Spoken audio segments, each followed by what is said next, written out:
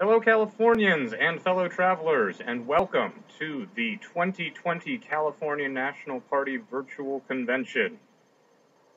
Yep, here it is. We're going to try it out. Obviously, we normally gather together in person, and this is one of the most important and exciting times in the party every year. We're able to get together, exchange ideas, engage in group discussion, and just have those basic forms of human socializing that I think everybody is consciously aware of lacking right now. But obviously this year that is not possible. That said, events in California have made it more important than ever that the California National Party get together to remind us all that there is real human suffering taking place in California right now, and that there is real potential happening in California right now. That at this moment in history, here we are, burdened with an incompetent, uncaring federal government that would rather increase shower head flow than save human lives. And at the same time, we have a state Democratic Party whose best-known figures apparently seem far more interested in increasing their federal prestige and advancing their careers than doing right by everyday Californians. So, faced with all this, we felt that it was important, those of us in the CMP, that we should come together as Californians, even in this less than ideal medium.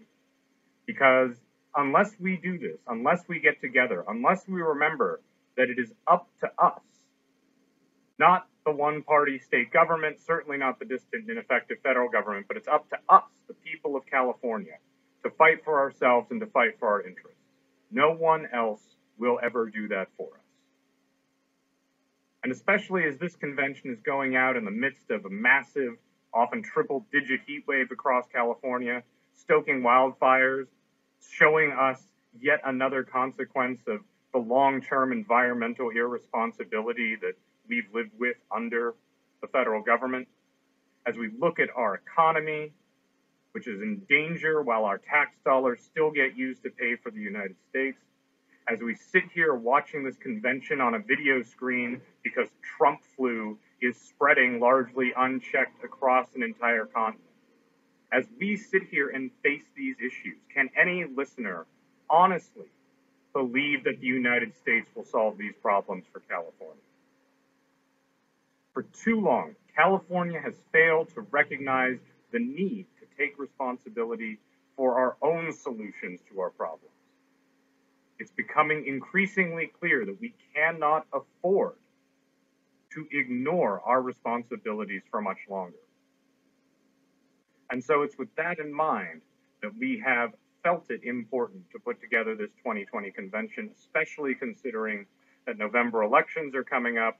And even though there is this large federal presidential election, which is sucking up all of the media airtime and, internet time and all other modern forms of media, we have issues that are taking place here in California. We have many important propositions that are going to go before California voters in November that we'll talk about in a bit.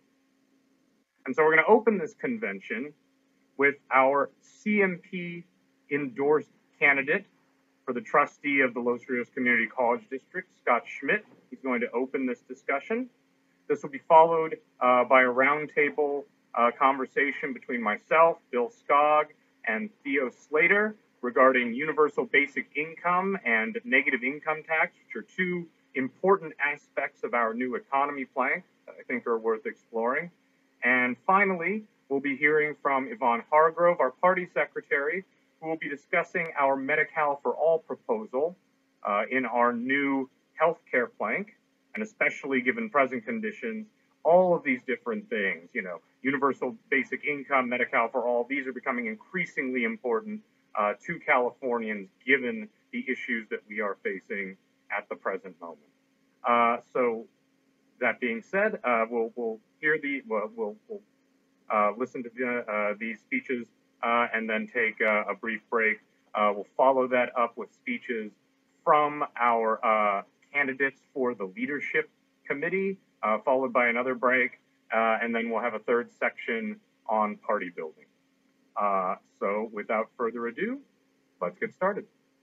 Hello, everyone. My name is Scott Schmidt, and I really want to say thank you for the endorsement from the California National Party in terms of my race. For those who don't know, my race is Los Rios Trustee District 7. The reason I'm running is because right now a lot of students, for the most part, are suffering in terms of having food insecurity, lack of housing. Approximately 19% of all students are currently homeless, according to several statistics throughout the state. And additionally, a lot of them do go to the bed hungry, and we don't really do enough to make sure that they're safe and also taken care of, because our institution should be the ones who do take care of those who cannot take care of themselves. We can depend on community all we want, but in the long run, there's going to be a lot of people who are going to be left out of the whole ability to get help, so we really need to help them.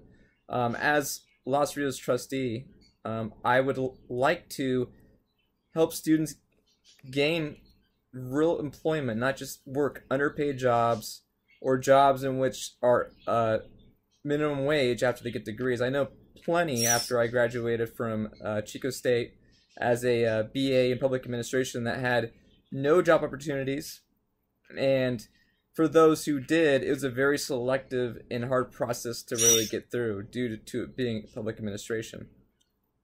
Additionally, I think teachers and staff should get paid very fair wages while we trim more of the higher administrative and executive salaries at the university level.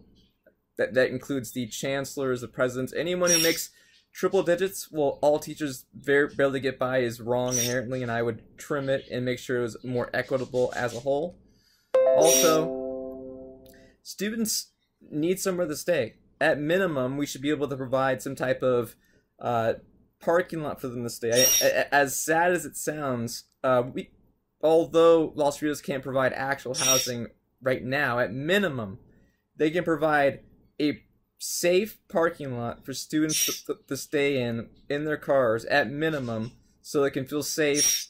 And by the way, the sound you're hearing is my parrot chirping. He's right here. Okay, thank you, Greg.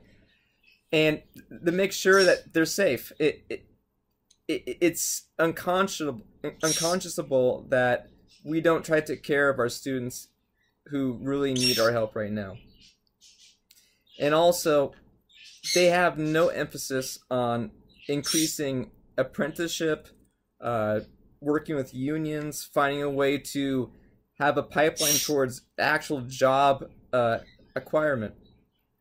Because right now, a lot of counseling that goes on in universities, they usually say, you could take XYZ classes, but in the long run, I'm not going to tell you what to do when it comes to getting a job.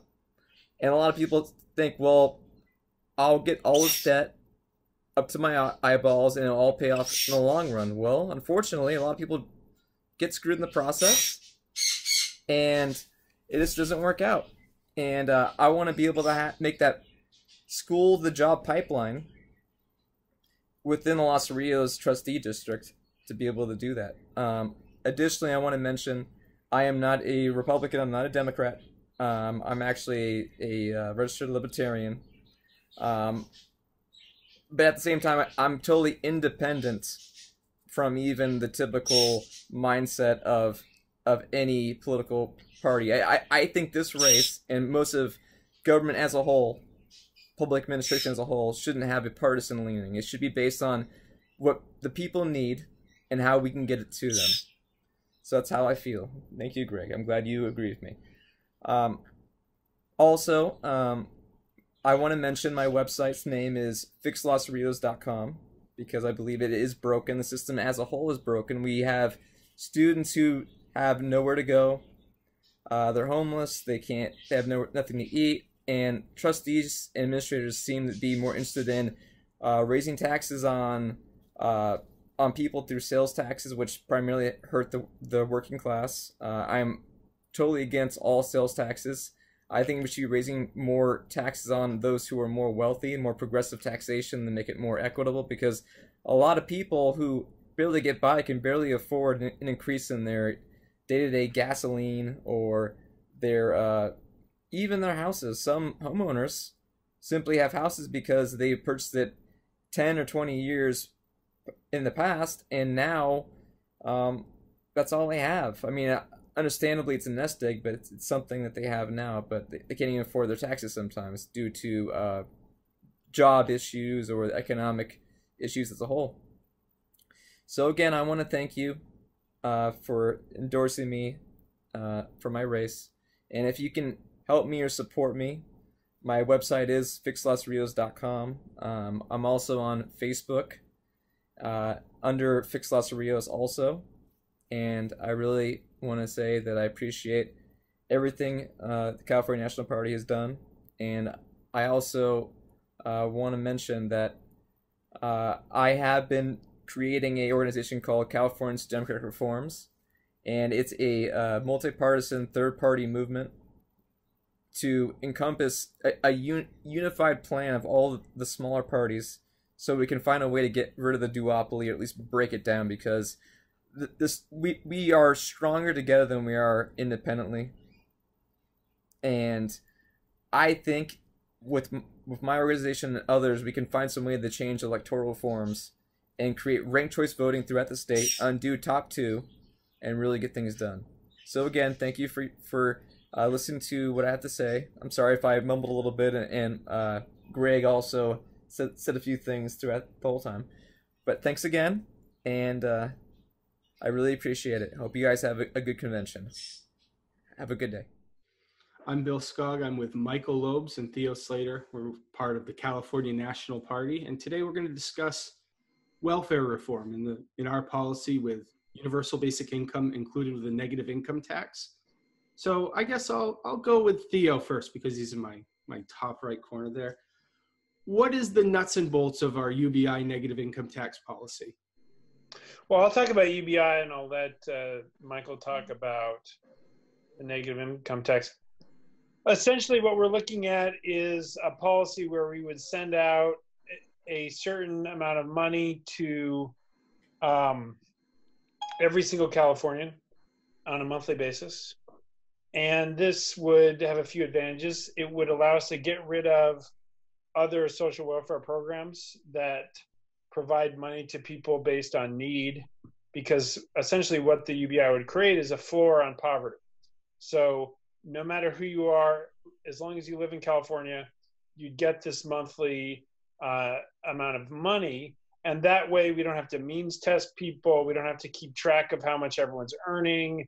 We don't have to have like an array of different poverty elimination, a whole bunch of different policies and procedures and options could all be swept aside because it would all be covered under everyone getting a check every single month. And so that would save a huge amount of money in terms of the overhead of administering all these poverty programs. And it would also provide people with a source of income from the government that was not stigmatized, because currently all of the social welfare programs are plagued with this stigma that only poor people get them. And in America and in California, a lot of people tend to look down on poor people, unfortunately. So that, you know, we would remove the stigma from the program because everyone would be getting the check. So there'd be nothing wrong with getting the check.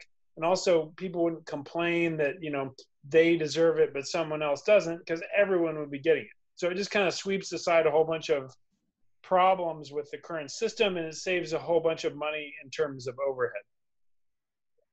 I'll just say there's two things that you brought up right away that I think are very important. Efficiency in government is not a bad thing. Reducing cost, unnecessary waste is good. The fact that, you know, we're not going to have administrators looking to see if people qualify. And the other point you brought up was the dehumanizing part. People don't want to be poor. And there's a lot of, you know, shame, depression. They say your functional IQ drops when you have financial stress. So I think both what you said is really hits home. And it's very true. What else is I going to ask you on that, along those lines? When it comes to UBI, we're talking, I saw on our platform, $500 a month. Is that correct? Yes, I think that's the updated platform, the 2020 platform that our party members will soon vote to approve.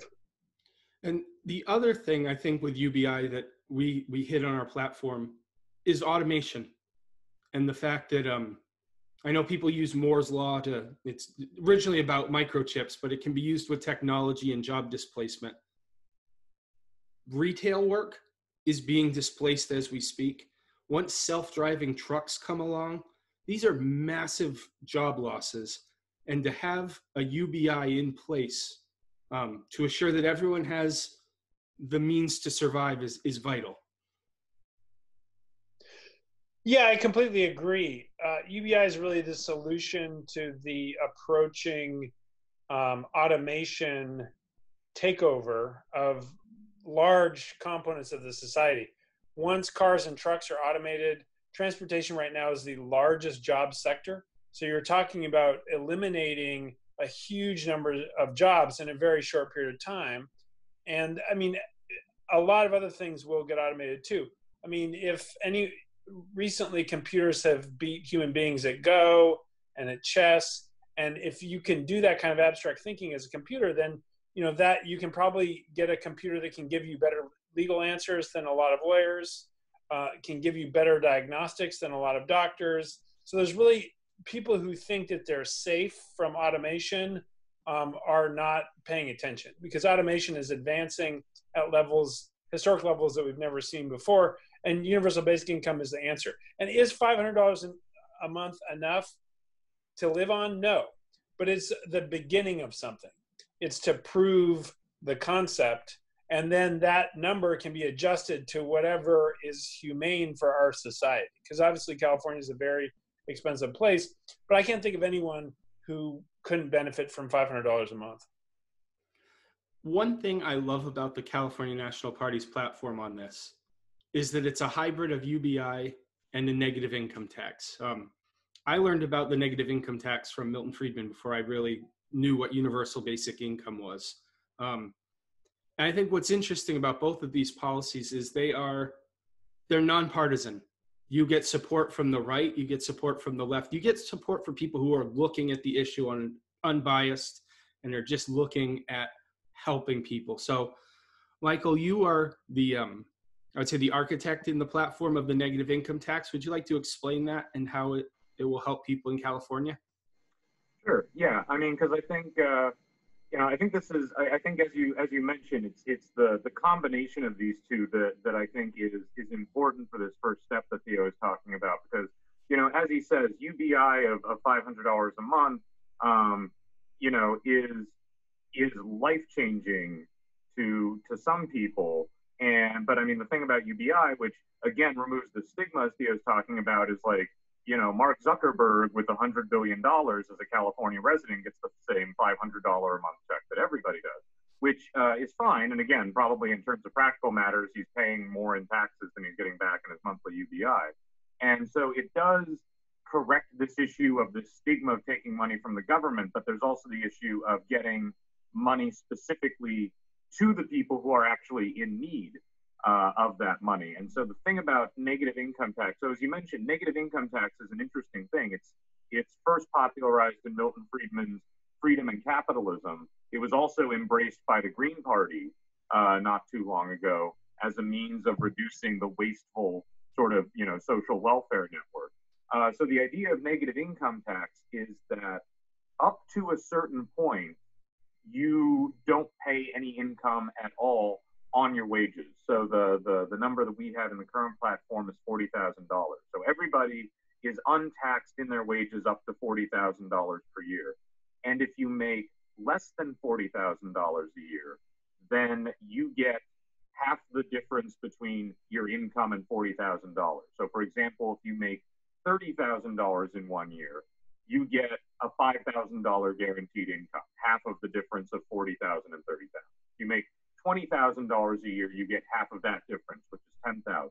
And so what it does is it both gets money to the people who are most in need of that additional assistance. And especially if you have no income, half the difference between 0 and 40 is $20,000. So you just get a guaranteed $20,000 a year, refund.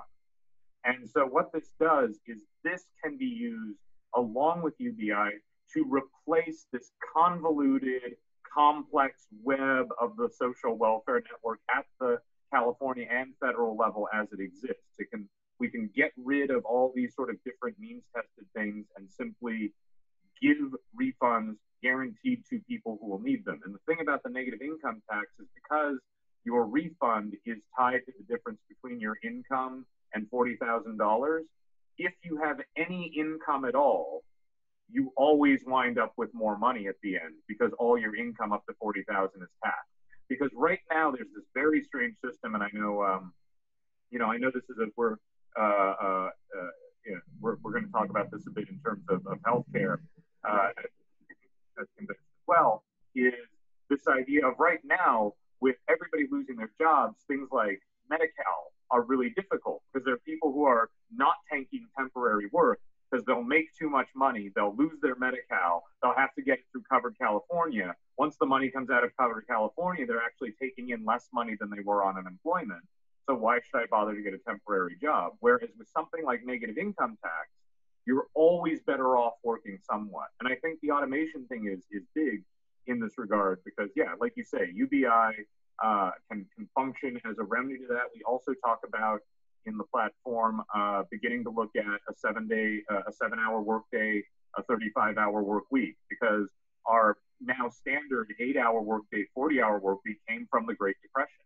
It came from a share the work philosophy that there was less employment, there were fewer jobs around. And so by instead of working 10 hours a day, working 8 hours a day, more people could be employed for a shorter amount of time.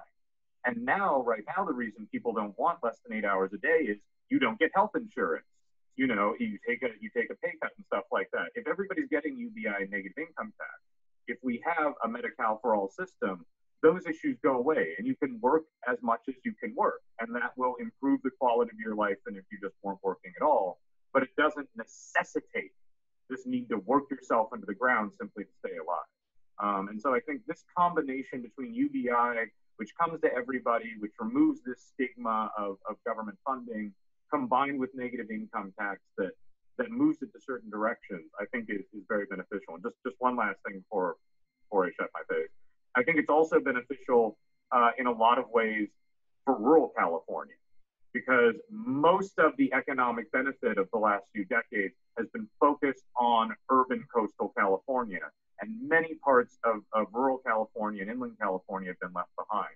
And so what UBI and negative income tax will do is move that income, that California growth, that economic growth that isn't making its prosperity known in Lassen County, that isn't making its prosperity felt in Inyo. And that can lead to sort of a greater cohesion of the wealth of California's economy benefiting all California. I think we all agree too. One of the problems with our current welfare system is it doesn't encourage you to get a job, because you're going to now work 40 hours at a job. Let's face it, a minimum wage job that's not going to be enjoyable. It's going to be stress. You have daycare for a lot of the people who are on welfare. It ends up it doesn't add up to get off of welfare. This encourages people to work. And the other thing I wanted to talk about with this, both of this, UBI and the negative income tax, what do you guys think that will be? How will that help small businesses in California? Theo, I'll ask that to you. What do you think that does to help small businesses? Yes, well, I mean, I have a small business myself, and I think it would be helpful in a few ways. I think it would help me because, getting $500 a month, I could put that into advertising. I could put that into various possible objectives. And, obviously that's going to be beneficial to me.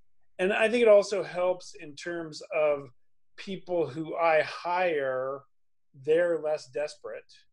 So I think that helps me, it helps them in negotiation with me, helping us work out what's fair compensation and things like that. And if I want to take on somebody for a temporary position, They have more flexibility because their income isn't completely dependent on me. And I think that also talking about medi-cal for all really helps small businesses because it lifts the burden of having to provide health care to their employees, people's employees, which is a huge expense. So I think it just gives a lot more flexibility to workers and to businesses to have workers be less desperate and less dependent on their employers. No, I was thinking about this policy the other day, and I was just in my mind thinking about a person who wants to be a baker, someone coming out of high school. They're going to get, with our policy, they're going to get free college, trade school, whatever. Say they can stay home for 2 years, give some of that money to their parents. They could realistically get out of school being ready to be a baker and have $30,000 to start a small business. Things like that are great for our main streets. You were talking about rural areas in California, like thinking of a small town that doesn't have a lot of businesses. You get a great bakery that pops up. All of a sudden, business in that area starts to just increase and improve. So I look at this and I think a lot of just small business stimulus. And it's going to encourage Californians, I think, a lot to shop local, to go out and eat more. And it's going to keep money circulating through the economy, which is going to be very important when automation comes. Yeah, and I think that's important because definitely negative income tax and UBI are part of a holistic program that exists in the CNP platform. It's a combination of these things, like Theo was alluding to, medi-cal for all, which removes that burden of entry to so many small businesses. And of course, medi-cal for all doesn't prevent businesses of any size from offering some kind of supplemental insurance as an inducement to hiring, just like you would do, with additional wages or additional time off. But it means every Californian has access to health care if they need it. And so having that off the plate makes, as we look at the way the economy has been moving, the gig economy, the hustle economy, the biggest problems with these things are the fact that you're getting paid, you're getting paid nothing while corporations benefit off you. You're not getting any health insurance, but you can set your own hours. If you have health issues, if you have a child care issue, if you have all these sorts of things, it looks real appealing.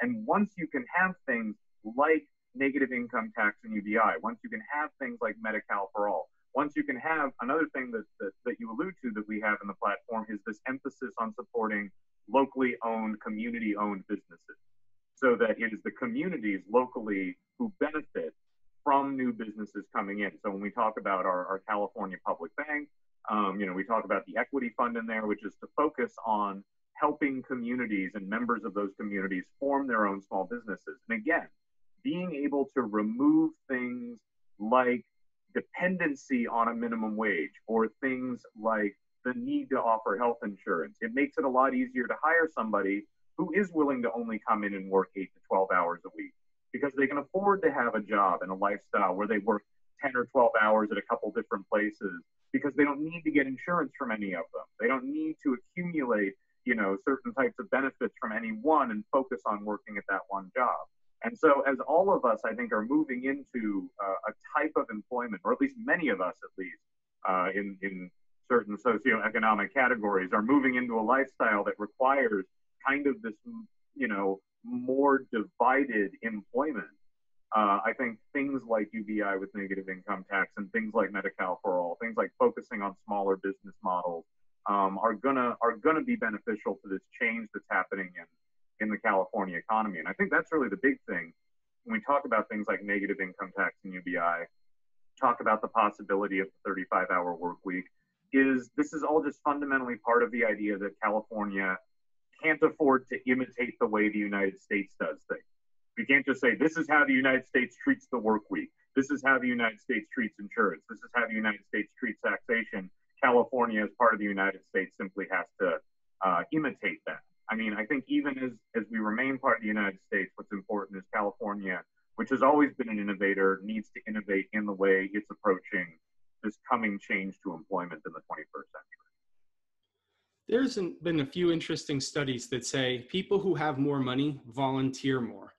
And I'm looking at this as I'm now a stay-at-home parent. I have 2 kids, one who has special needs. I am now going to get paid $26,000 to be a better parent. And I think you're going to see when this gets implemented, you're going to see way more parents volunteering at their schools to help the teachers. So you're going to see schools just become better just because you're having more volunteers. You're going to have more Little League volunteers. You're going to have more Cub Scouts, Girl Scouts, theater volunteers. It really enriches the community because a lot of these people for the longest time have associated their worth with their jobs. I think when California says, we believe in you and we believe that you will find purpose, people are going to find purpose in volunteer work. And it's going to just help the community organically, as we've been talking about, just by having more volunteers. One of the other things I think that will help out too is with crime. I think a lot of crime is due to poverty. You know, do you want to be a criminal and lose out on these benefits? Or would you rather sit home and not commit crime and make money? I know that sounds very morbid, but I think it's true. I'd rather pay people not to commit crime. Yeah, and I mean, it's interesting because it's one of those things where it's like, you know, many people have this visceral reaction, and obviously, like, we can have a lot of debate and discussion on sort of like the efficacy of that, but like, I think it's pretty true that like keeping prisoners alive and locked up and fed and, you know, with a modicum of healthcare costs a hell of a lot more than just providing those things on the outside. What I always think of is the philosopher and political economist of the 19th century, John Stuart Mill, who was very much in favor of you know, a strong social safety net. He says, if people who break the law get a roof over their head and 2 meals a day and basic health care, why do people who don't break the law? Like, why do you not get these things if you follow the rules? And so I think that at least, if nothing else, is a basic model. And again, like, we talk about these things in the platform, that like there's a certain point where frankly it is just less expensive to find, you know, to attempt to find and build housing for the unhoused, rather than like the social costs and the medical costs and, you know, all the costs that go in associated with the problem of homelessness. Like, housing the unhoused turns out just to be more efficient and cheaper. Like, rather than like waiting for people to commit crimes and then locking them up and paying for their needs, like, cover people's needs at the beginning and let them have this ability, as you say, because I mean, it's probably, you know, it depends on how people view how people react. But I think I am one of those people who thinks that when people are less worried about where their next meal is coming from, you know, there is a tendency to volunteer or to produce something or to, you know, engage. People by and large sit around and don't do anything from a sense of hopelessness. And I think, you know, being able to remove that, saying like, okay, look, we can't guarantee you the most amazing life, but we can do our best to guarantee you'll have shelter, you'll have food, you'll have medical care. And then from there, you can start putting your life together. And I think being able to do that for all strata of society is significant. And again, like, I think multiple parts of the CMP platform tie together along with UBI and negative income tax to accomplish that sort of thing. And yeah, and I just want to add a couple of things there. I think that it would create a lot more entrepreneurs to have that kind of social safety net, because if you know you're going to have your basic needs met and you're going to have basic health care, it gives you the freedom to really try and create a business, because if you fail, you'll just fall back into this net. Whereas now, you know, I think a lot of people who would create businesses are too afraid of the consequences of failure, which in our society today are profound. And then speaking to this issue of crime and punishment, you know, we're talking about a situation where the true social safety net in California and America is prison. And you create a whole bunch of high-paying jobs for guards, and you create a whole bunch of slave labor jobs for prisoners, and it's created this whole kind of distorted economy. But, you know, studies have been done that it costs about as much to house a prisoner in California as it does to send him to Harvard or to Stanford. So, we're really spending a ludicrous sum of money to lock up millions and millions of people whose crimes are usually coming from some kind of social need. And so it's this like ridiculously expensive response to a problem that would be solved way more easily and equitably by simply creating a floor on poverty so that the need to commit crime was eliminated. And on the entrepreneur part, I'll add on to that. I think the world needs more artists. I think you're promoting art. People can, young, brilliant artists can create their artwork which will make money. But even .com people, even people in the computer industry and technology, if you're in Texas and you have a great idea for a company, you're going to say to yourself, you know what, I could start this in Texas, or I can go to California where I will, guaranteed not to be homeless if I fail. I think it's a great way to recruit people to move to California.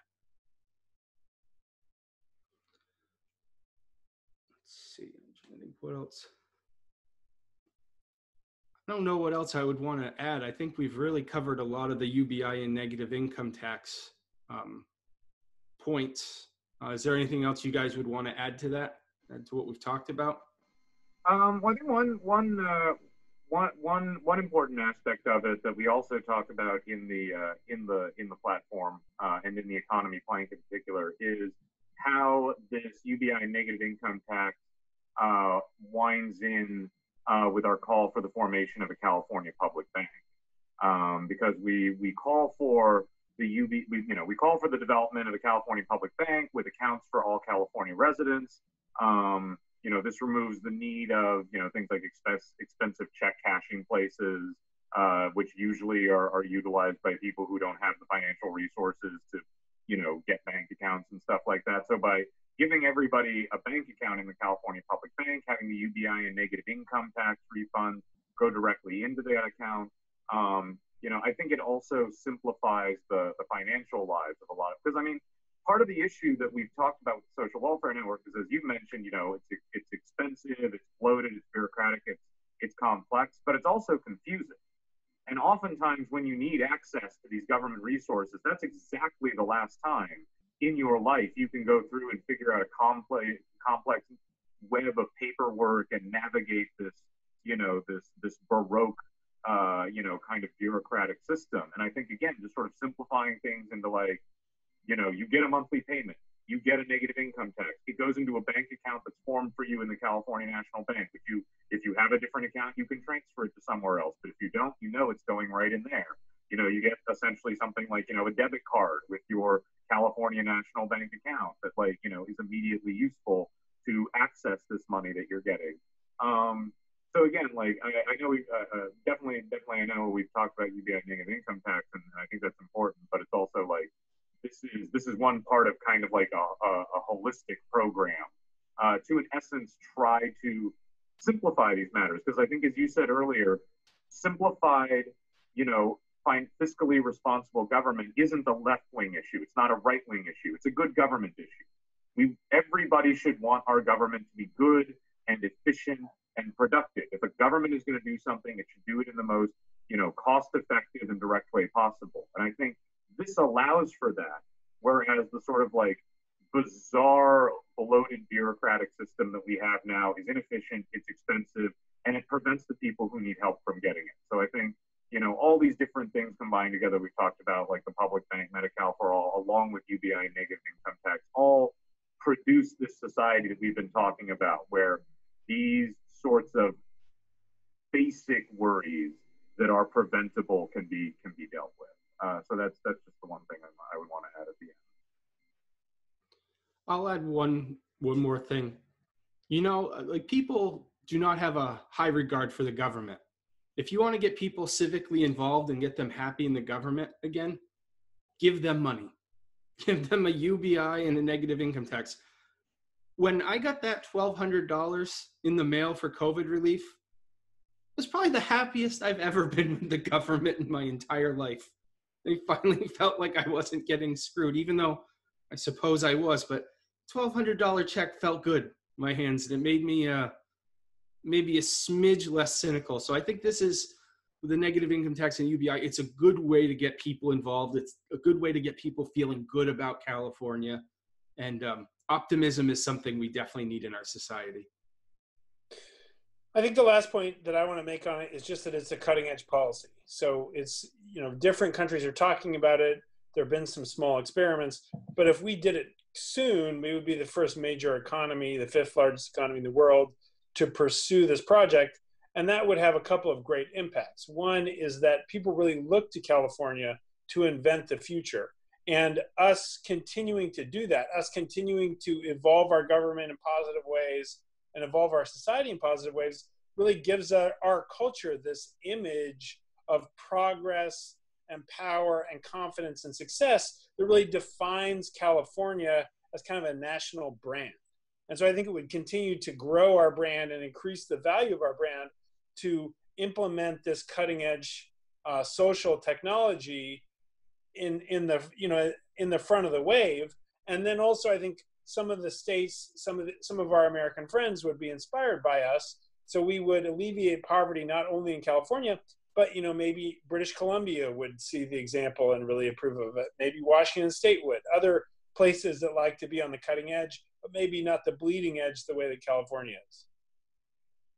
We get that quick. Hawaii, they say, is close to getting UBI put through. Not with the negative income tax, though. So we'll still, and I've checked with a lot of my UBI friends. None of them have ever heard of combining it with a negative income tax. It's got a lot of people interested. A lot of people, percolated, like, wow, because there are, like, a lot of people say that there are some flaws with the UBI and a negative income tax. But when you combine the two, it's really hard to find a fault in the system. And look, it's just an efficient way and a good way. It's good government and it's cutting edge. So here to UBI and negative income tax. Yep, I agree. But yeah, and as you say, yeah, it's interesting. I feel like it is hopefully one of those solutions where kind of like the weaknesses of each side can be somewhat compensated by the strengths of the other. And yeah, I'm hoping even, obviously I'm hoping everybody who hears this is going to be interested in the California National Party and wants to learn more about, California, but definitely just hopefully just the idea being out there, broadly, hopefully we'll get some people thinking. So yeah, I think you're right. I think you're both right. And so if people want to see our policies on this, where would they need to go online? So we're gonna, like I said, so all that we've been discussing is in our new 2020 platform. That's going to be, you'll be hearing about it at this very convention. But yeah, party members will be voting on that starting on August 16th. And of course, we hope that our party members will approve it. And then you'll be able to find that platform online at californianational.party /platform 2020. And yeah, you can learn more there. And for those of you who are seeing this and not on our mailing list, you can join our mailing list at the website as well and get in touch with us. We'd be happy to email you a copy of the platform, but it should also be available soon for download on the website. All right, good stuff, guys. Oh, all right. Well, Bill, thank you for taking the lead on this, and thanks to everyone for watching. All right, and please, if you're in the party, vote for this. It's a great idea. Well, thank you all. Enjoy the rest of the convention.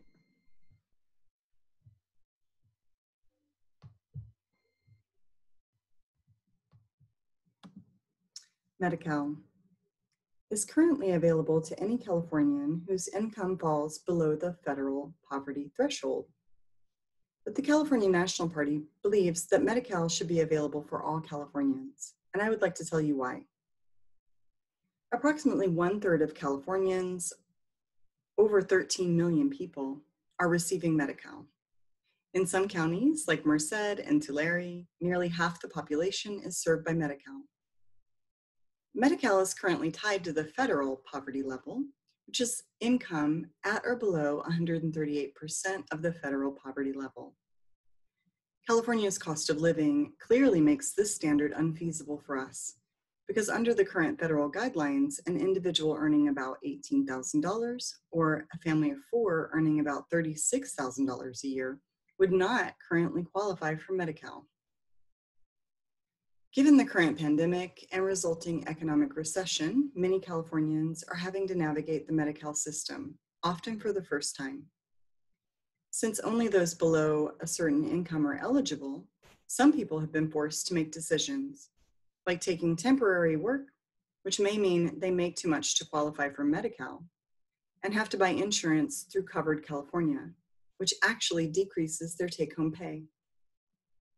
The alternative is to remain unemployed simply to qualify for medi-cal.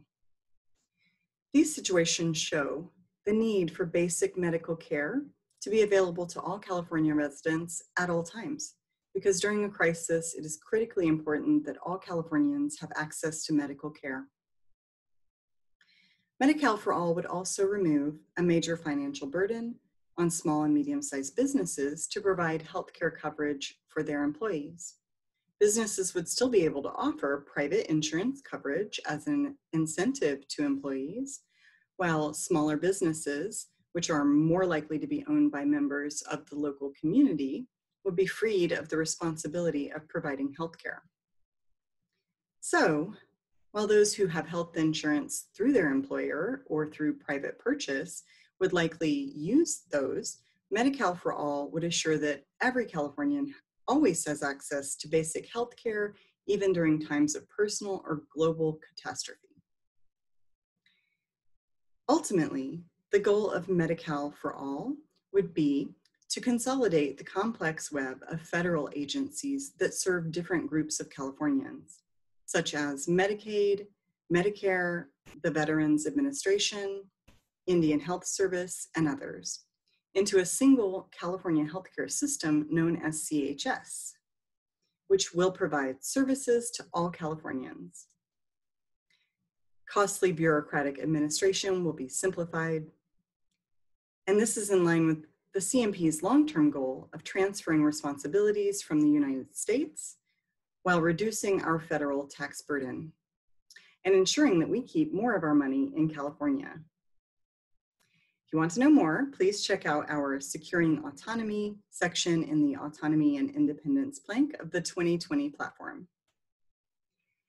The CMP supports Medi-cal for all based on the principle that our society should assure access to basic healthcare as a civil right.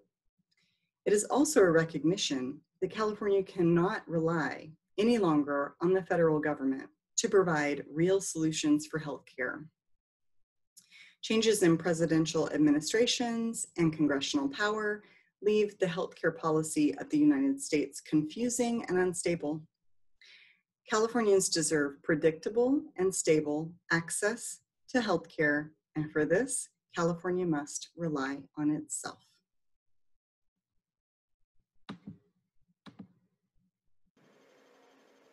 All right.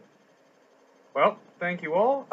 So yeah, we're just going to take a little break now. Let people get up, stretch their legs, not stare at a screen continuously. Although if you are into that kind of thing, for those of you who are not aware, we do have CMP party members who are helming our Twitter and Facebook accounts in real time, so you can communicate with them right now while the convention is happening. Ask them questions, make comments, discuss with them how to get more involved with the party. So yeah, please feel free to do that. And of course, you can reach out to us after the convention through our contact page on our website, which is www.californianational.party. So we're just going to take about a 10-minute break, and then we'll come back and hear from our candidates for the leadership committee. So we'll see you in a few.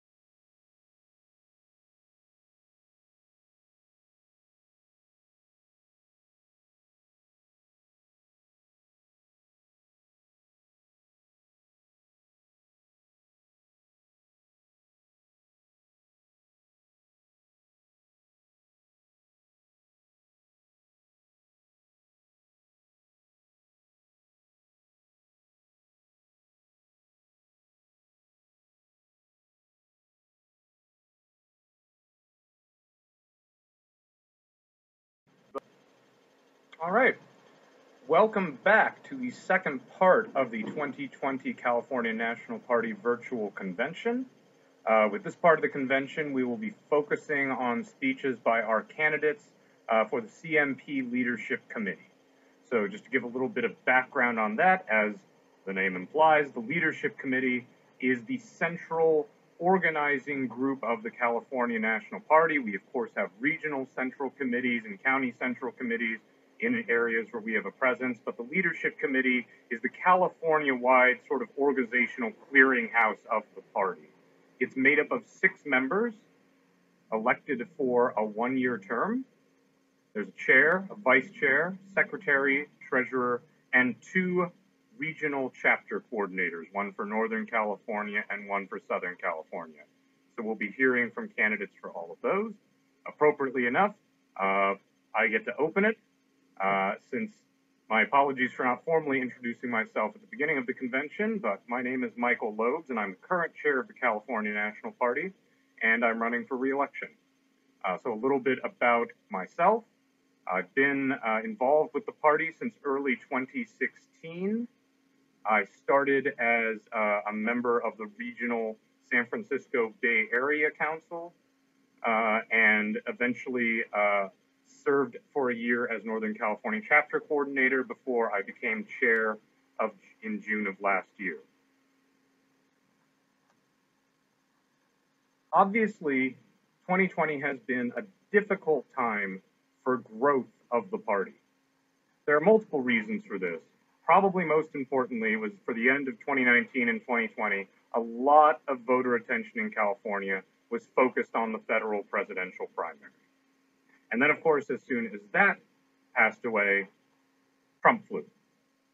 So we've had great difficulty in holding together the in-person network that we had been building up in the tail end of 2019.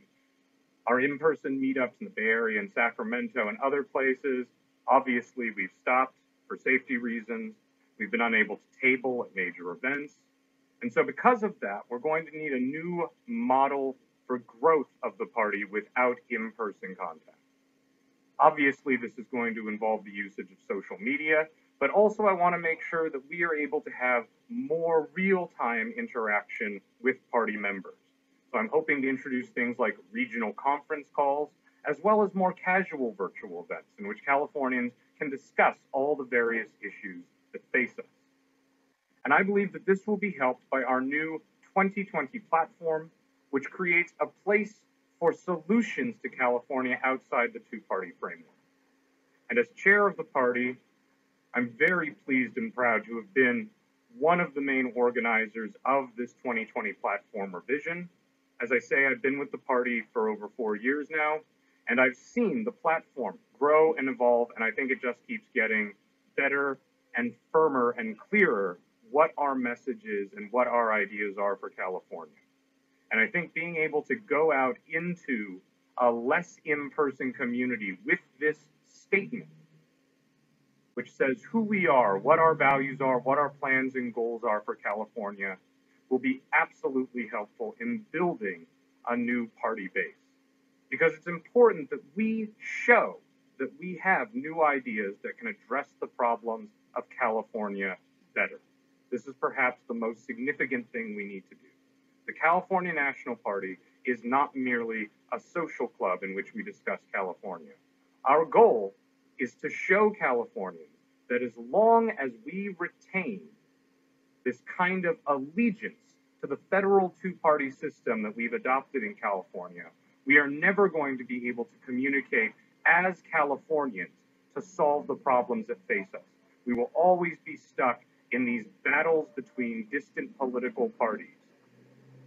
So what we need, and what I think the 2020 platform produces, is the ability for us to come together with different kinds of Californians and build a new California-centric party with California-centric goals.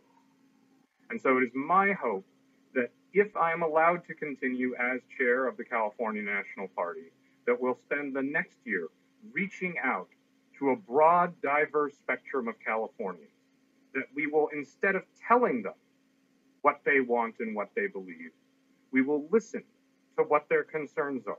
to what their issues are, to what their problems are, so that we can form real solutions that are grounded on real human beings instead of mere ideological constructs. And so as party chair, my continued goal will be to bring new and diverse elements of the California population into the California National Party so that we can begin discussing, debating, negotiating, compromising, but working together as Californians to determine how it is that we can best move forward in our goal. And of course, our ultimate goal as the California National Party is California independence. But we cannot simply go to the people of California who are facing real life problems and simply offer them the panacea that when independence comes, everything will be better. We need to show that we are a party with ideas, that we are a party with policy solutions, that we are a party who can lead California into the future. And so with that, I would like to introduce the following 5 candidates for the Leadership Committee. We'll be hearing from Theo Slater, candidate for Vice Chair, Yvonne Hargrove, candidate for Secretary, Lyra Porcasi, candidate for Treasurer, Bill Skog, candidate for our Northern California Chapter Coordinator, and Ken Brucker, our candidate for Southern California Chapter Coordinator. All right, take it away, team. Hello, and thank you for attending the California National Party's 2020 Annual Convention. My name is Theo Slater, and I'm a candidate for the position of Vice Chairperson. I'll tell you a little about myself. I, along with a few other California patriots, founded the California National Party in 2015. I was the first elected chairperson, and I held that position for several years. I helped set up many of the California National Party's social media outlets. I set up some of its early local chapters and generally helped steer the party for several years. Most recently, I've been the Northern California local chapter coordinator. And so over the course of the last year, I've been working to build a couple of chapters.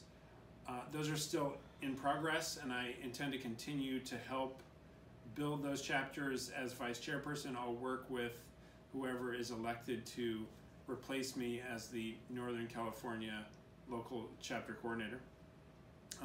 The main efforts there is we're working on a Central Valley chapter, and that's coming along well. And we're also looking at maybe like a Vacaville chapter and a couple of others.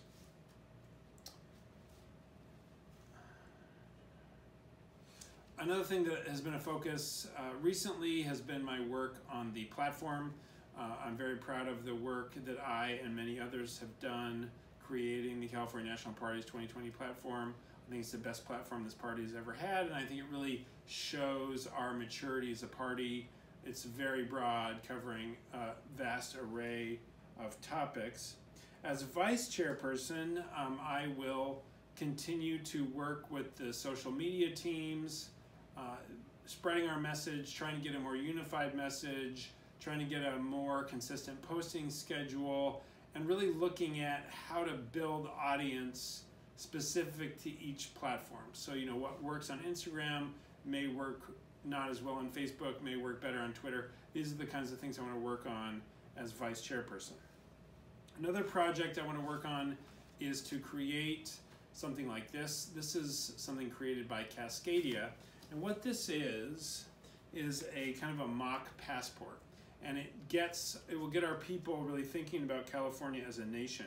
And what the Cascadians have done is they have sort of different regions represented in their passport, and you can get stamps from those regions and so forth. And we're going to try and set up a similar thing here, and maybe work with them, coordinate with them to the degree that it's helpful. And so I think that's going to be a really exciting project. It'll be an opportunity to highlight California's regions, our diversity and our continuity, our community, and our magnificent tableau of multicultural richness that really helps create California as it is. because one of the greatest strengths of California is that we have people from every part of the world. And that's why we create the future, because we have all of these different perspectives from all of these different parts of the world, all of these dynamic and creative people who've come here, like I did, and chosen California as our home. And the reason we choose it is it's the greatest nation on earth. California has beautiful land, brilliant people, and the kind of forward-thinking culture that will continue to invent the future. The other thing I want to cover is that one thing we really need to focus on going into this election cycle in 2020, not only are we going to help our candidates who we're endorsing do well in their various local campaigns, but we also want to be ready for when the election in DC is either decided or half decided. However well or badly that plays out, we need to be able to leverage any opportunities that situation creates. And looking back at the huge influx of energy and people that we got in 2016, 2020 could be the best year the California National Party has ever had. And I don't know about you, but I'd really like for something I'm involved with to be having its best year right now. It'd be great to get a win here. And there's a real opportunity, because particularly if the candidate that is less in tune with California values wins, a lot of Californians are going to be looking for solutions outside of the status quo, because it will represent yet another failure of the status quo, and it will really highlight the differences between California and our American friends. And honestly, whoever wins, we're going to have an opportunity, because this is a very challenging time in California and in the United States, and that's an opportunity for us to present the people of California with new solutions to these new problems. And so it's a really exciting time to be a part of the California National Party. I encourage you to volunteer your time to help us however you can to push this project forward, to help us build the California nation together. And once again, I'm running for vice chairperson. I hope you will vote for me, and I look forward to working with all of you. Thank you. Hello, my name is Yvonne Hargrove, and I'm running for re-election as Secretary of the California National Party. I support the CNP because California is a place where I see my values of equality and compassion being upheld.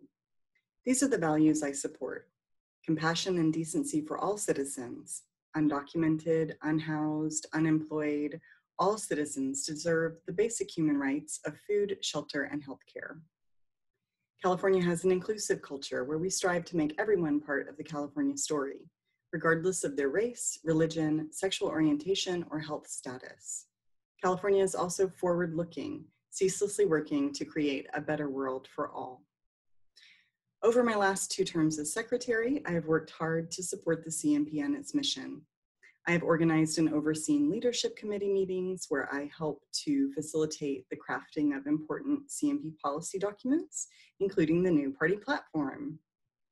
I've taken on a coordination role for the CNP's social media accounts, especially supporting the CNP's main Facebook page and responding to messages from members and inquiries from potential future members. I've taken a role in maintaining the California National Party's Free the Bear store, where members can find many ways to express their CNP pride. I've also helped organize crucial party events, such as this virtual convention. In addition, I respond to any communications members submit to us using the Contact Us form on the CNP's website, californianational.party. I am proud of the role I have played in growing the CNP's membership and crafting and clarifying our core message. Indeed, communication is my thing, and I, along with other members of the party, will be responding to any questions you may have via Facebook or Twitter during this convention.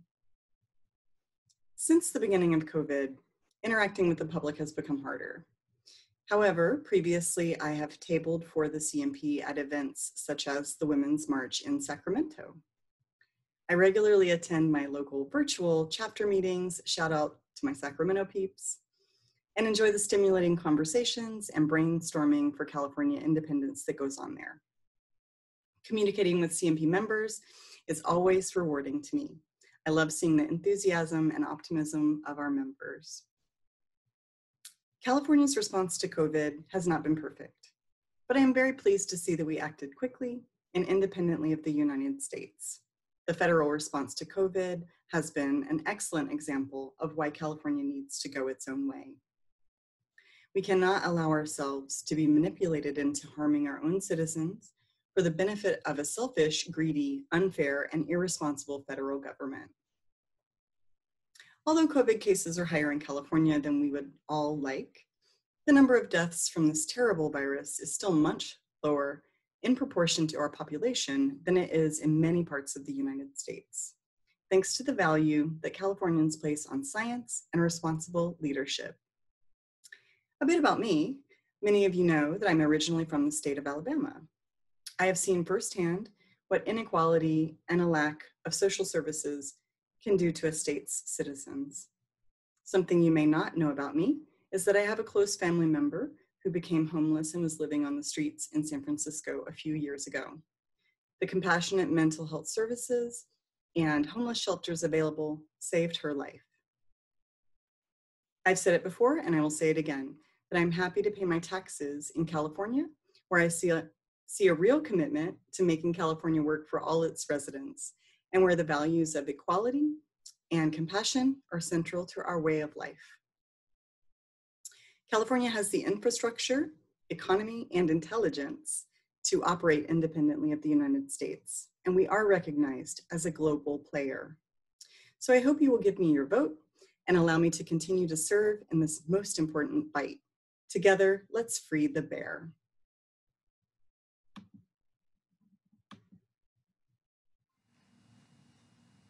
Hello, everyone. Thank you for coming and for your support of the California National Party. In my first year of being National Treasurer for this party, my speech was all about letting you get to know me on a personal level. It was all about my values and my reasons for becoming so deeply involved in this cause. If it had been at all possible, those ideals have leaned even more progressively since. In the second year, my speech was designed to be humorous, a bit lighter in tone, and illustrated the many faults of politicians in general. I aimed to differentiate myself from your typical politician. This year, I had a lot of trouble coming up with a speech that would equal or surpass the other two, in both content and audience engagement. Saying, "Please vote for me because I know how to do the party's taxes," seems slightly pathetic. Ask me about taxes and compliance forms, and I'll answer you with accurate business-like efficiency. Ask me about what the party means to me, and you're in for an emotionally charged rant that will have you backing toward the door while throwing Hershey bars to distract me. So, in the spirit of the main goal of the party, Californian independence, I'm going to aim my speech in that direction. Whenever I'm asked what my favorite holiday is, I don't say the usual ones that you might suspect, like Christmas or Thanksgiving or my birthday. This is mostly because many of the holidays on the current calendar are either based in religion, marking historical slaughter and oppression, or reminding me that I'm getting older. No, I always answer the 4th of July, Independence Day. This is the only holiday that represents freedom from the sovereignty of a country that no longer shared the values of those declaring the independence. Thus, when California is officially declared independent from the United States, I am here and now putting forth a petition to have that day given national holiday status on the future calendars of the nation of California. But until that day comes, I figured that a wonderful way to express my pride in being a native Californian is to discuss several things that you may or may not know about this wonderful nation-state. First, did you know that California's name is derived from a best-selling novel? In 1510, Spanish author Garcia Rodriguez de Montalvo penned Las Sergas de Esplandian, the Deeds of Esplandian, a novel in which Amazon-like warriors who lived on the island of California, a paradise that abounded in gold and precious stones, aided the protagonist Esplandian. The story was so popular that when Spanish explorers under the command of Hernán Cortés landed on what they believed to be an island on the Pacific coast, They named it California, after Montalvo's mythical island. Since I believe that California has been an island for quite some time now, a moral, political, and economical island, I find the origin of our name completely and happily appropriate. Second, did you know that Sacramento wasn't California's original state capital? When California entered the Union in 1850, San Jose served as its initial state capital, but legislators quickly grew dissatisfied with their accommodations, and in 1852 accepted an offer to move 60 miles north to Vallejo. To the lawmakers' surprise, however, they arrived in Vallejo to find their new home still under construction. After an unsuccessful week of trying to do business amid the din of construction, California's legislators moved inland to Sacramento to complete their session. After a brief return to Vallejo and stop in Benicia, the state capital finally settled permanently in Sacramento in 1854. Now, I don't know if we'll have either the chance or the desire to change the placement of our capital once we gain independence, seeing as we have lots of other more important things to do, as outlined in our platform, but you never know. Third, did you know that California once declared itself an independent country for a month?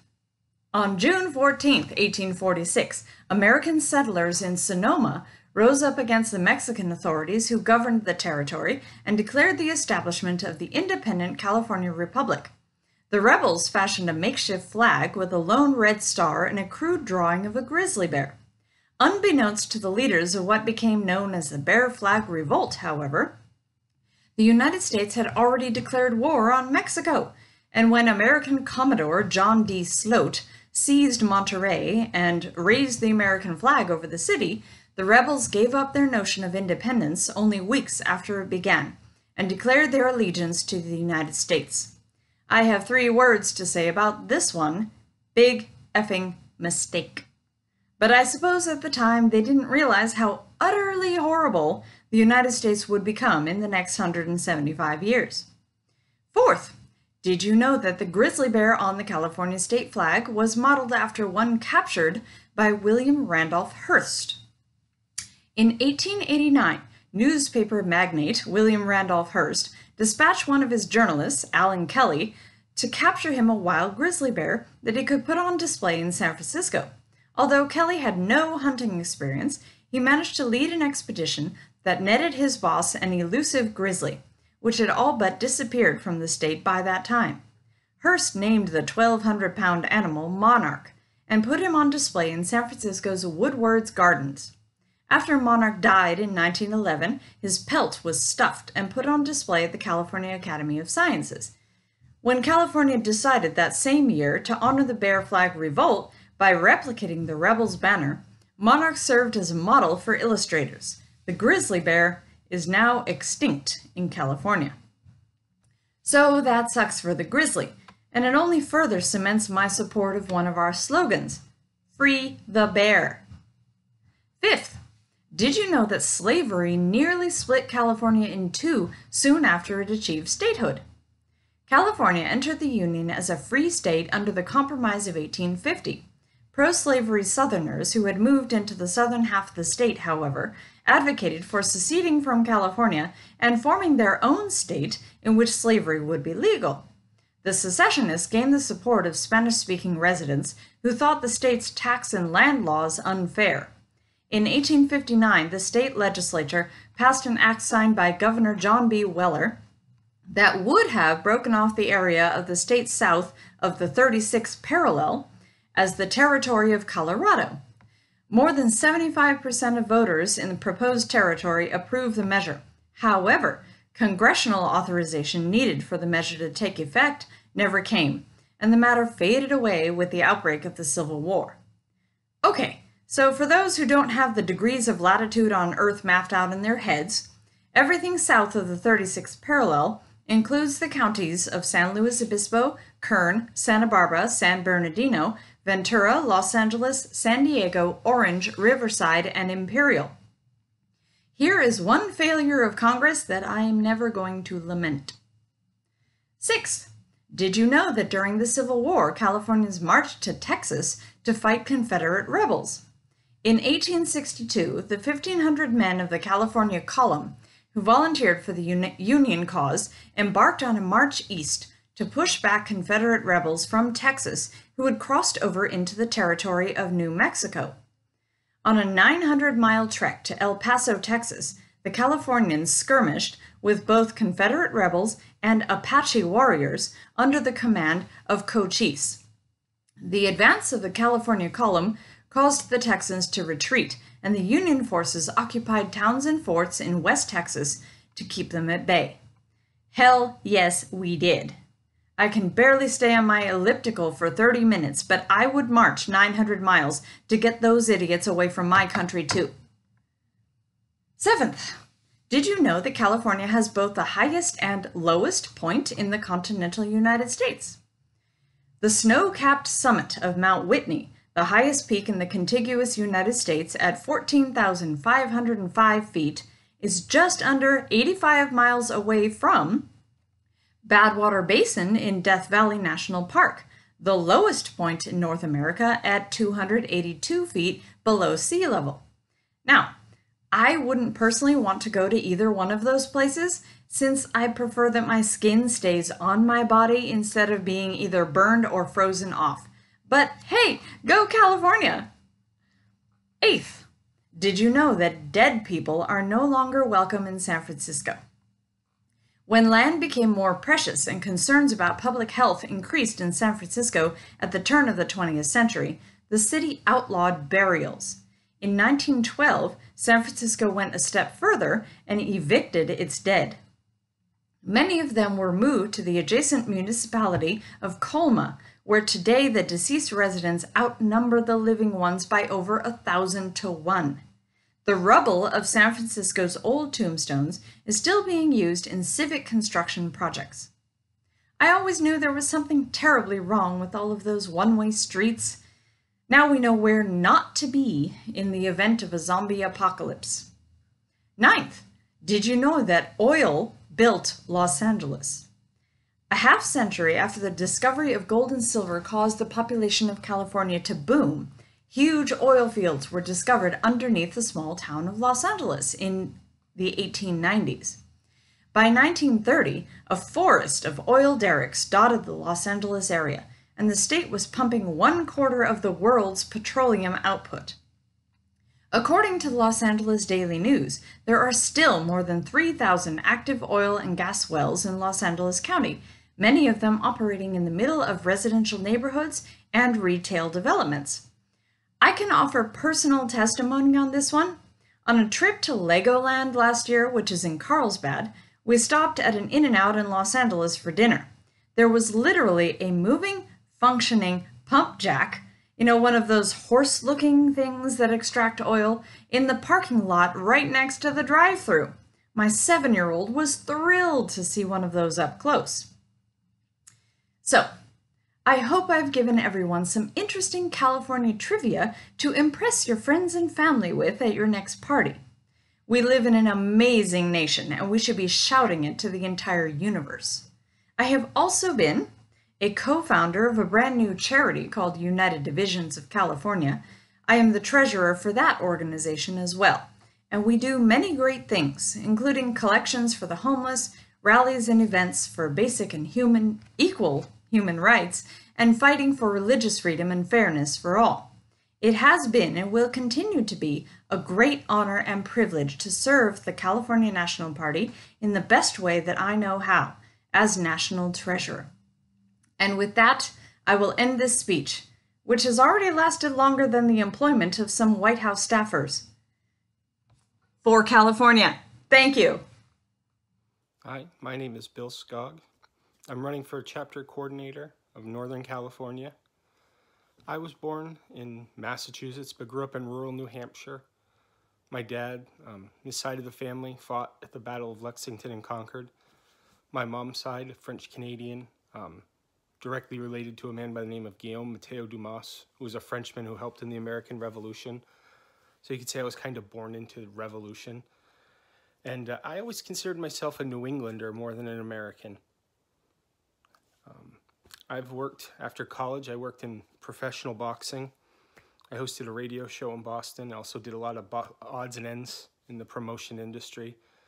If you guys think that politics is corrupt and filled with strange people, you should really look into professional boxing. A lot of similarities, though, between like promoting an event and such. My wife and I, we eventually moved to Florida.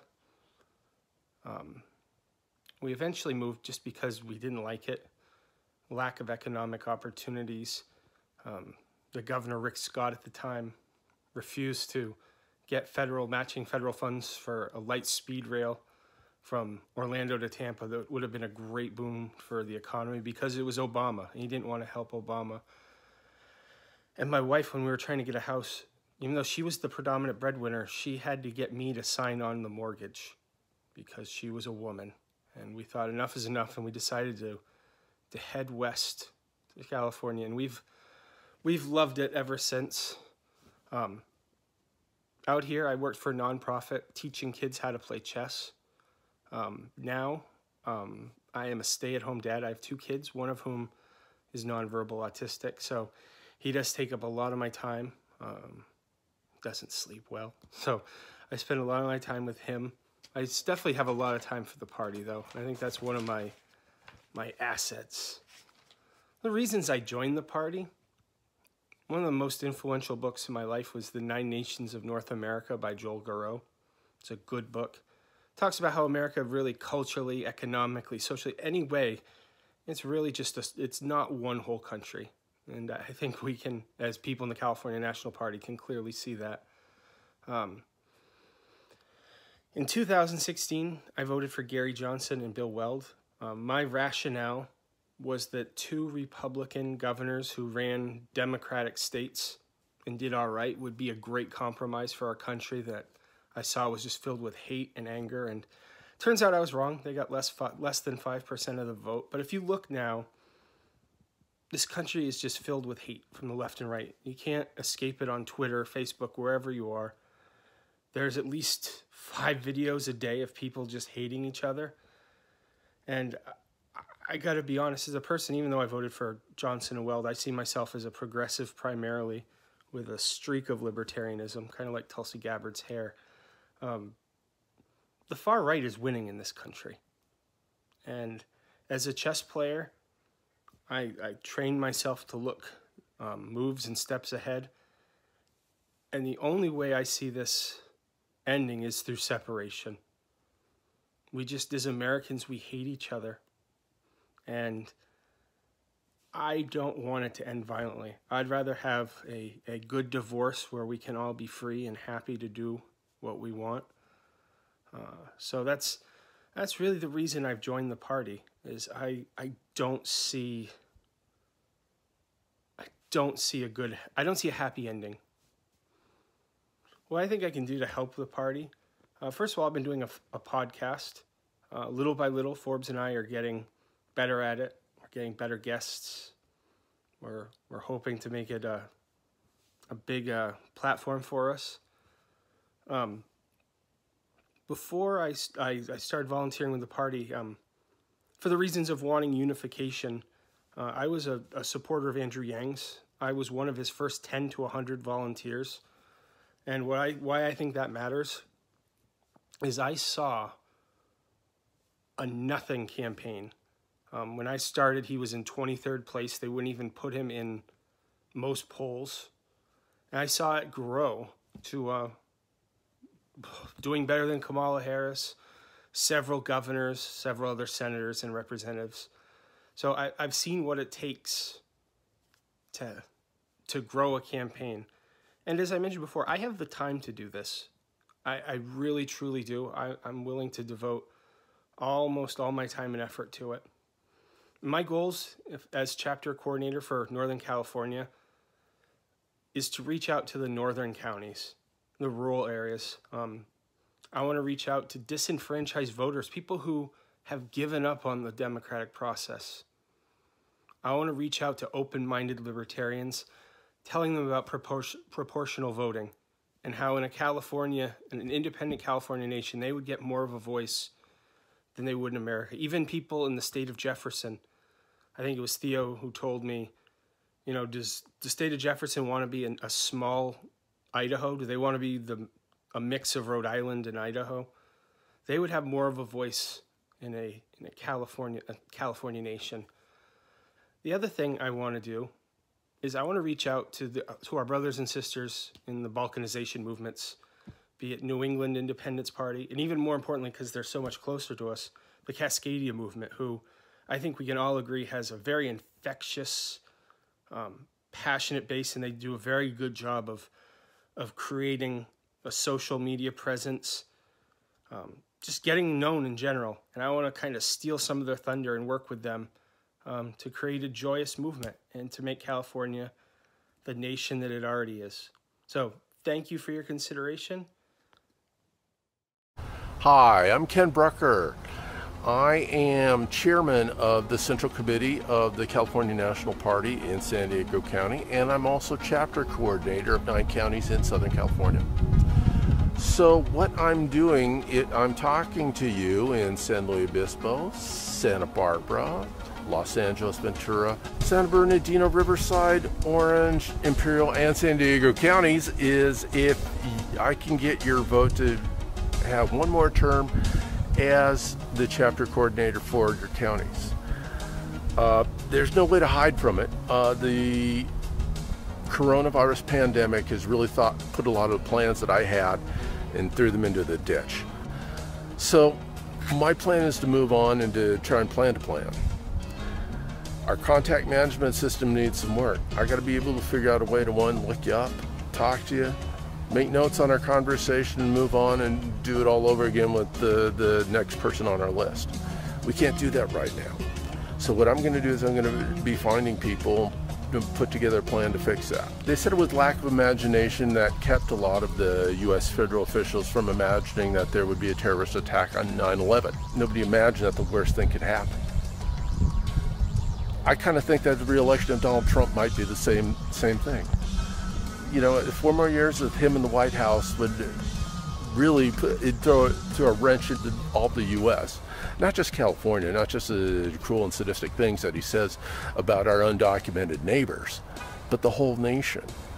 What he said he would do to the undocumented neighbors, he's doing to anybody who is vulnerable to the coronavirus. He's doing it to the whole hospital and healthcare industry.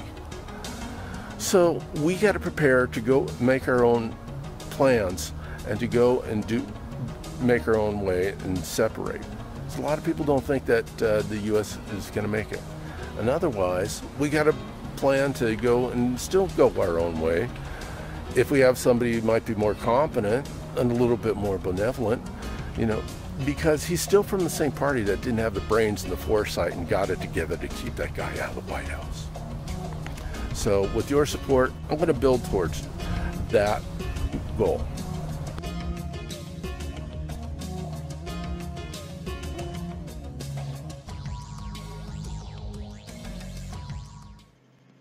All right. Well, thank you, candidates, both for your speeches and for the work that all of you have already put into the California National Party. So for those of you who are on the California National Party mailing list, you should be receiving an email soon, which will give you a link allowing you to vote for the leadership committee candidates, as well as on the 2020 platform. If you are not on our mailing list, you can contact us through social media to gain access, or you can contact us through our website, www.californianational.party, which is also where you can sign up for the mailing list. So you should all be getting an email on that by the time the convention ends. So we're going to take another brief break for about 10 minutes, let everybody clear their digital heads a little bit. And we come back, we'll discuss party building and the future of the California National Party. So see you in a few minutes.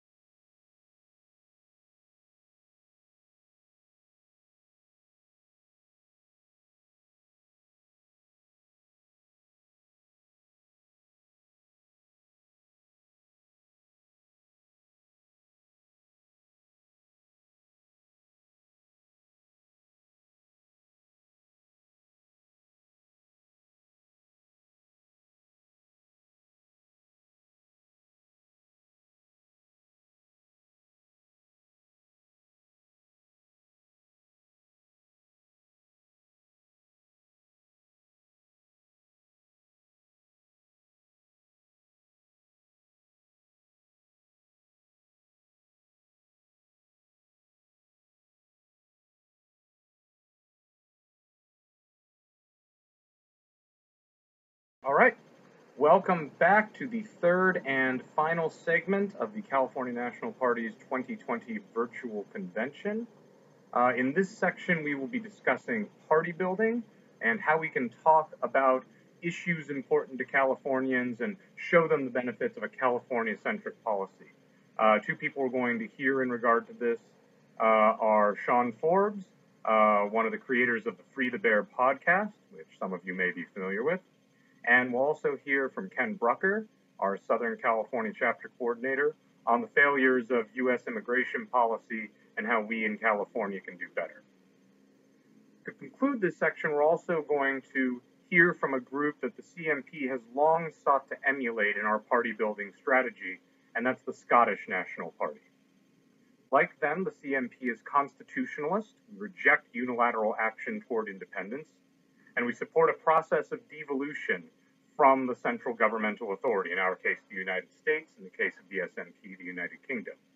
And as part of this devolution, we work as a party to seek and gain greater autonomy on the path to independence.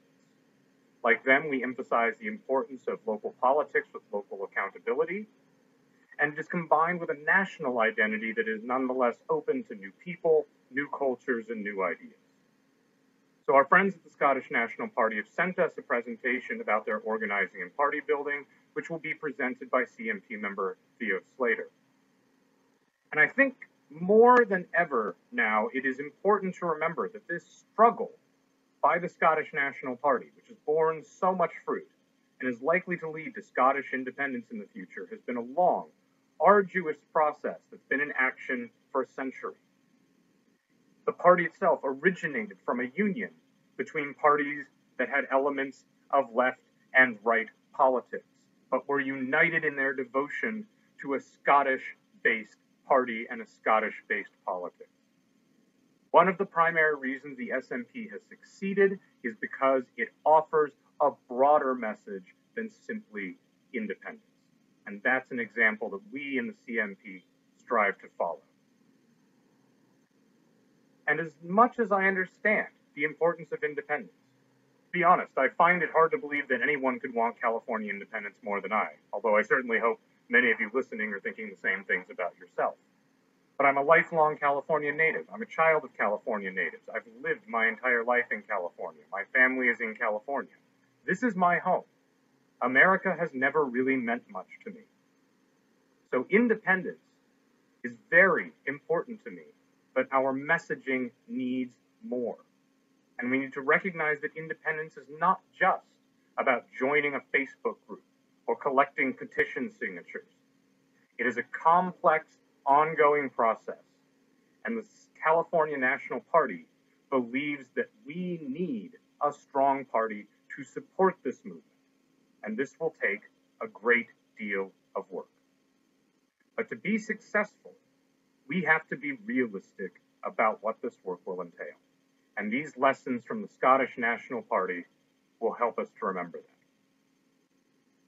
Before we begin that, however, much as last year, we're going to have an announcement about a California National Party survey so we can learn more about our membership.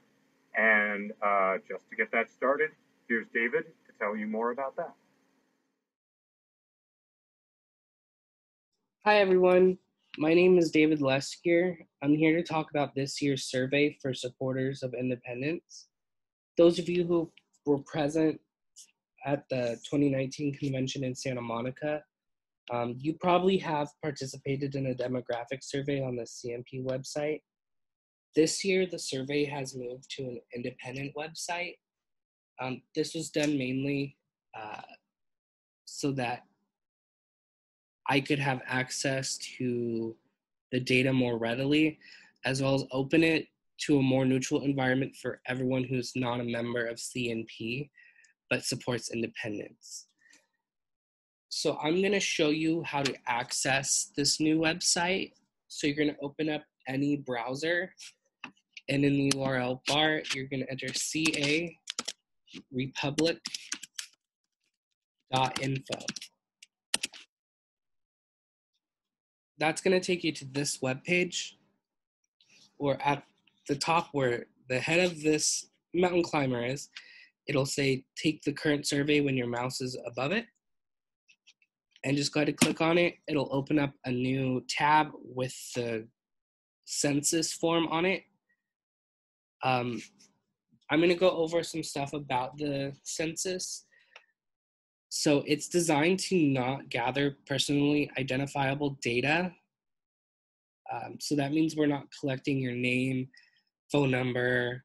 The closest thing we get to an address is we ask you what county you live in, just so we can have county by county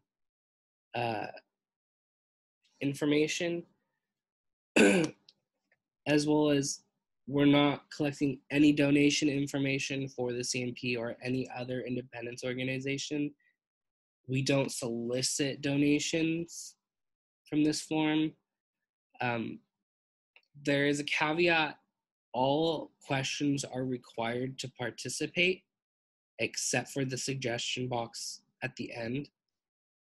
However, there will always be a prefer not to answer choice for every question.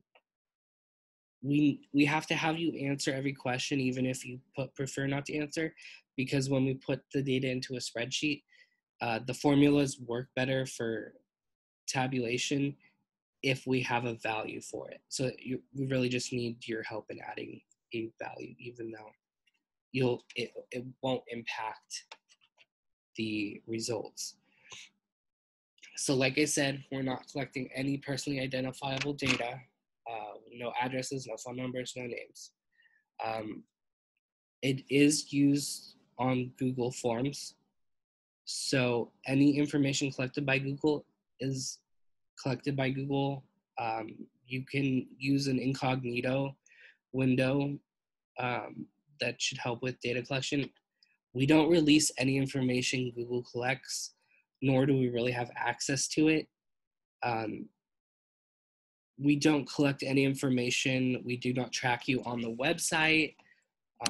As per our privacy policy and data collection policy, which is available at the bottom near all these links for social media for the CNP, Yes California, and Independent California.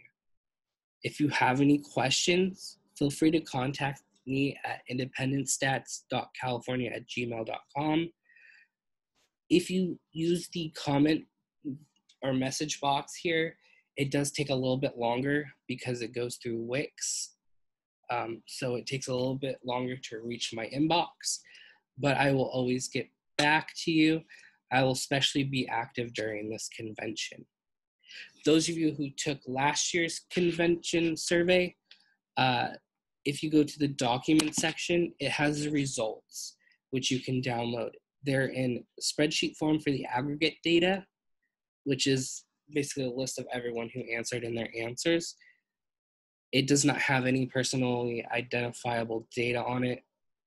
So it's set up similar to the data we collect for this year's survey, as well as kind of a write-up version of it that puts it into words, explaining why we might have received that data. So once again, please take the survey. You don't have to be in California to take the survey. If you're a supporter, please fill it out. Please let all your friends and family who are support independence take it. The more people we have, the more representative it is, and the more reliable we can say the data is. So please participate and share. Thank you. Thank you, ladies and gentlemen, for allowing me to speak to the 2020 convention. As a co-host of the Free the Bear podcast, along with Bill Skog, I very much enjoyed talking about the issues of California and how we can combat the abuse and incompetence of the Washington, D.C. government that has pushed us towards independence, something that most of us never wanted or could never contemplate in our lifetimes. But the events of history march forward, and we have to contemplate something that we could never ever imagine before. DC and the ruling class has pushed it to it. I do find absolute joy in knowing that we have others who think the same, who want the same thing as me. A fresh start, a new country, and hopefully a better world. and that we need to break away from the United States in order to preserve the original spirit of the United States. Our job as a party is to help the people of California come together and get on the lifeboat that is the state of California, just as the Titanic of the United States sinks into the abyss of corruption and COVID-19. Oddly, in the age of masks, the mask is off, and we now see the true face of our federal government that can no longer hide behind its propaganda. And the true nature of our federal government is that it's composed of incompetent gangsters, trust fund babies, neo-Nazis, morons, immoral cowards who care nothing about our general welfare. Take, for example, billionaire capitalist bloodsucker Elon Blood Diamond Musk boldly stating on Twitter that the political and economic system of the U.S. capitalists can overthrow any government they want in reference to the coup in Bolivia. He's one example of the sort of ugliness that pretends to be legitimate, and no media organization has taken him to task for that ugly statement. Take, for example, wannabe dictator Trump, touting an absolute quack who mentions demon sperm when it comes to COVID-19. Take, for example, the use of mercenaries to suppress the protests in Portland, Oregon. The list goes on, but there can be no doubt the simple image of a peaceful, loving republic that would base its decisions on shrewdness and compassion has gone out the proverbial window. The ship of the American Union has run into the iceberg of reality, and it's time to take to the lifeboats. California is not a utopia by any means, or by any stretch of the imagination. But California independence is a legitimate road towards something better, the last exit before we get on the highway of fascism and slavery. California gives birth to what the rest of the United States talks and brags about. All roads lead to California, in the end. Let us talk about Hollywood, Silicon Valley, wine country, that we are the breadbasket of the United States. What America brags about as a whole, California actually brings to the table. Most of the time when people talk about America overseas, they're really talking about California. Where did the last great American movie come from? Was it Oklahoma or Hollywood? Where did the last great food trend come from? Was it Toledo or Napa? We are the 5th largest economy in the world, but we are treated by the rest of the nation as if we have nothing offered but beaches and wine. Think of the economic weight of Hollywood and Silicon Valley versus the products of Canada and Australia. We are bigger than Canada and Australia in everything, yet we're kept in the shadows by anti-science and anti-common sense groups that generally have a disdain for humanity. The economy of California is the largest in the United States, boasting a $3.2 trillion gross state product as of 2019. If California were a sovereign nation, it would rank as the world's 5th largest economy, ahead of India, but behind Germany. We are a nation state of achievers, and we are being held back by our political system. We have little say in the Senate, the most important body in the United States government outside the presidency itself. In the Senate, we get 2 votes, and we are a place bigger than Australia and Canada, and much bigger than Alaska, Wyoming, Montana, South Carolina, Alabama, Vermont, etc., etc. All of those states get 2 votes each in the Senate. Here's a fun fact. The population of Los Angeles County is larger than every state with the exceptions of California, Texas, Florida, New York, Illinois, Pennsylvania, Ohio, Georgia, and North Carolina. Now for a simple question. How many senators does Wyoming get in representation? 2. How much does the entire state of California, that's bigger than Australia and Canada? 2. How many senators does Los Angeles County get? 0. We are being held back. President Lyndon Baines Johnson once crudely explained the difference between the Senate and the House of Representatives in political power as the difference between chicken salad and chicken you know what. Yet the Senate is making rules for Californians as if we are a small backwards colony who cannot run a single thing. In the American political system, we don't have that much of a say, but we have to pay for the system. We pay in blood and we pay in taxes. To have such a small body rule on every measure at every time is undemocratic and obscene to modern democratic practices throughout the entire world. But here we are in California, waiting to hear what the Senate has to say, agonizing over their next decision. The same goes for the Supreme Court, an even smaller body, one where every member is there for life. How many times do we agonize over the next Supreme Court decision that could ruin the lives of many Californians?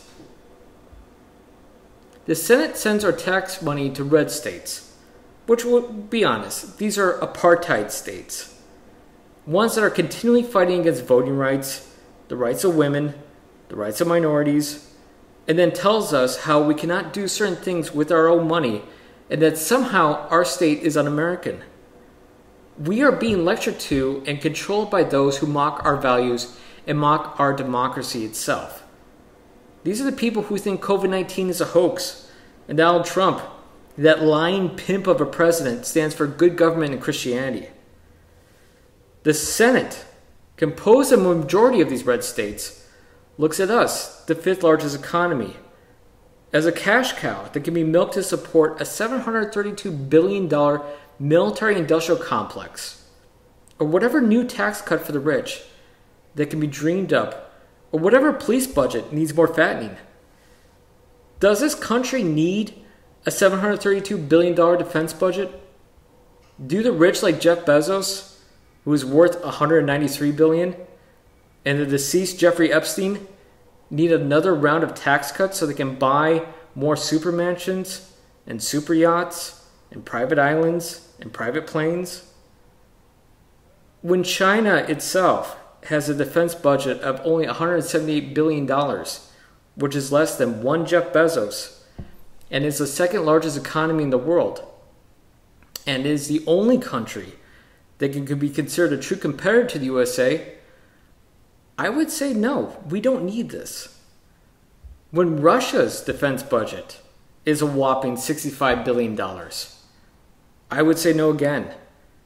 We are paying for defense companies to be profitable, not for the defense of the country. We don't pay our soldiers a living wage. We don't really pay for defense. We pay for defense contracts. We pay so Dick Cheney and company can have their stocks go up 1/4 of a point.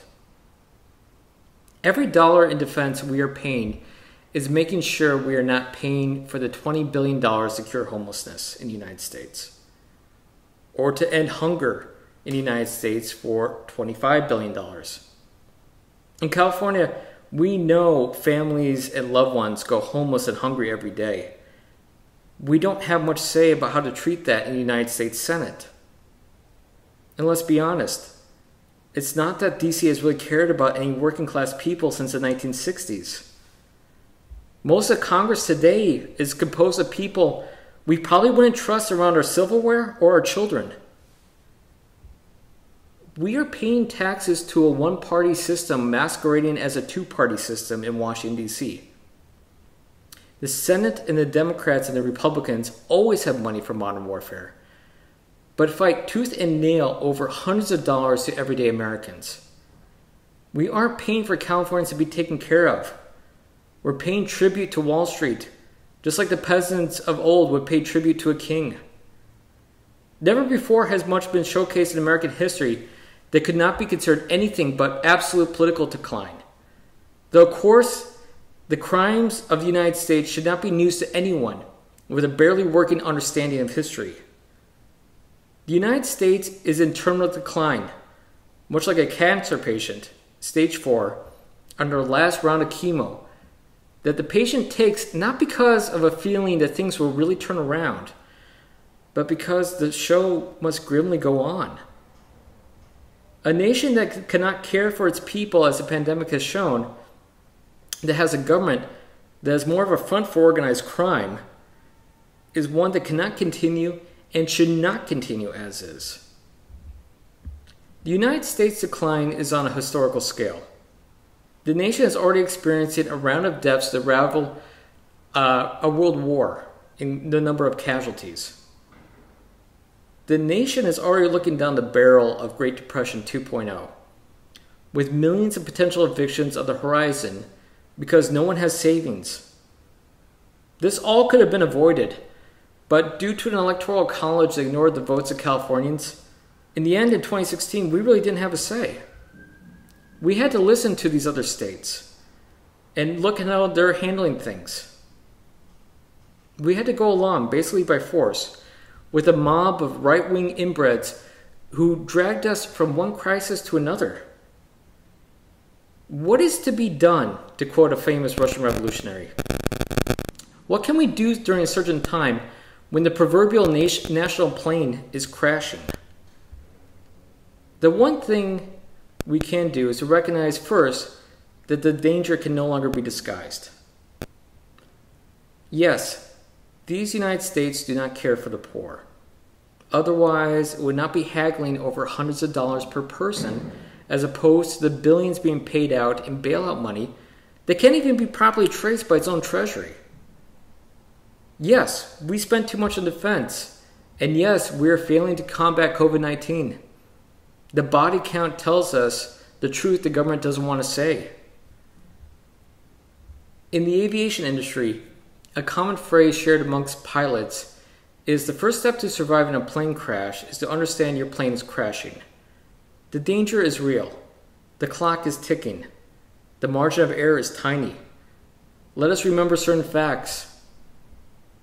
Yes, a national strategy to combat the pandemic was abandoned because entitled scumbags like Jared Kushner, the son-in-law of Trump, said that only blue states run by Democratic governors were being hit by the virus, and thus not worthy of support and easy targets of political blame. There is no union for California to break away from. When the central government finds it ideal to let parts of its own population die of disease, the social contract was already ripped apart. When criminals like Kushner and Trump thought blue states weren't worth saving. The union is already in shreds. As mentioned earlier, yes, we do have billionaires like government sponge Elon Musk, who are openly bragging about coups supported by our country in order to steal the resources of another country and to murder those who stand in its way. That's an American policy, not a policy of California. No one in California would vote for a coup in Bolivia to steal lithium supplies. The Assembly, the State Senate, the governor did not sign off on any of that. Yes, we do have secret police in the streets of Portland who are armed mercenaries. These are American mercenaries on our streets. Say what you will about Sacramento, but no one in the state government signed off on that. These immoral pigs follow the orders of even bigger pigs in D.C. Yes, the commander-in-chief is supporting insanity. His son-in-law is a brutal crook who thought more of how to hurt political opponents than to save lives. We didn't vote for Trump, but the union gave us Trump. The idea of the United States as we were told about as children does not match up with what we see today. In this age of masks, the mask has come off. We see the face of the beast. What is to be done? History rarely has been kind enough to the incisive and the hesitant. The locomotive of history has started up and will result in either one of two things. As Frederick Engels once said, bourgeois society stands at the crossroads. It will either transition to socialism or regression into barbarism. While these words were spoken many years ago, it seems as apt today as it did during the 19th century. America was already floundering even before the horror of COVID-19. Obama's time in charge was one of drone strikes and half measures. It was an administration that tried to mask all of the nonsense coming out of the federal government by having a president that looked and sounded the part, sort of like a fictional West Wing president come to life. But that was a mask. It was just a mask. I would reword and modify that quote from Engels and state that Californian society stands at a crossroads, with either a transition towards independence or fascism. Portland already has a sneak preview of what the future of America has in store. The kids in the detainment camps already know the value system of the United States. And all their crime was that their families were poor and they were trying to leave a violent place. Whatever illusions about the modern United States died in an ICE containment camp along with how many other nameless kids. I said in an article once before that I wrote that we should vote for Joe Biden. I believe that to be true, as every vote against Trump delegitimizes his administration and is a moral rejection of the sort of government excess he has presided over. But a vote for Joe isn't that much better. I once compared it to chemotherapy compared to cancer. No one wants chemotherapy, but definitely no one wants cancer. And nobody would choose chemotherapy in the right mind for any positive reasons. And any normal person would make sure that if they were diagnosed with cancer, in the future, they would do anything possible to make sure that cancer would never come back. California being independent is our best bet to never let this sort of cancer happen again. We cannot talk about saving the country as a whole when so much of the population are ready to destroy it. But we actually can talk about saving California. We can vote for independence. It's time to rise up. The plane is crashing. Something needs to be done. And the only solution is a movement of the people to take back control of our lives, and we can do that by starting a new California Republic. The federal government is broken and done. Right-wing radicals and crypto-Nazis wish to drag us back into the 1950s. Let's cut them out of our lives forever. Let us be independent. Thank you so much for your time. Again, God bless you and God bless California. Hi, I'm Ken Brucker. I'm in San Diego. I'm going to talk to you about immigration. There's plenty of myths that's been asserted and bandied about inside of mass media about immigrants and immigration. And if you look at any of it, it's actually been on the decline. They haven't been taking away jobs. And immigrants, undocumented and otherwise, are not necessarily criminals any worse than native-born or legally immigrated residents of the U.S. And as recently as 2019, late last year, when we didn't even think about the pandemic, all people of all representatives of all parties didn't support immigration reform. Hillary Clinton, when she got beat by Barack Obama the first time in 2008, pulled on sanctuary citizens. She found that everybody kind of opposed it. People should not.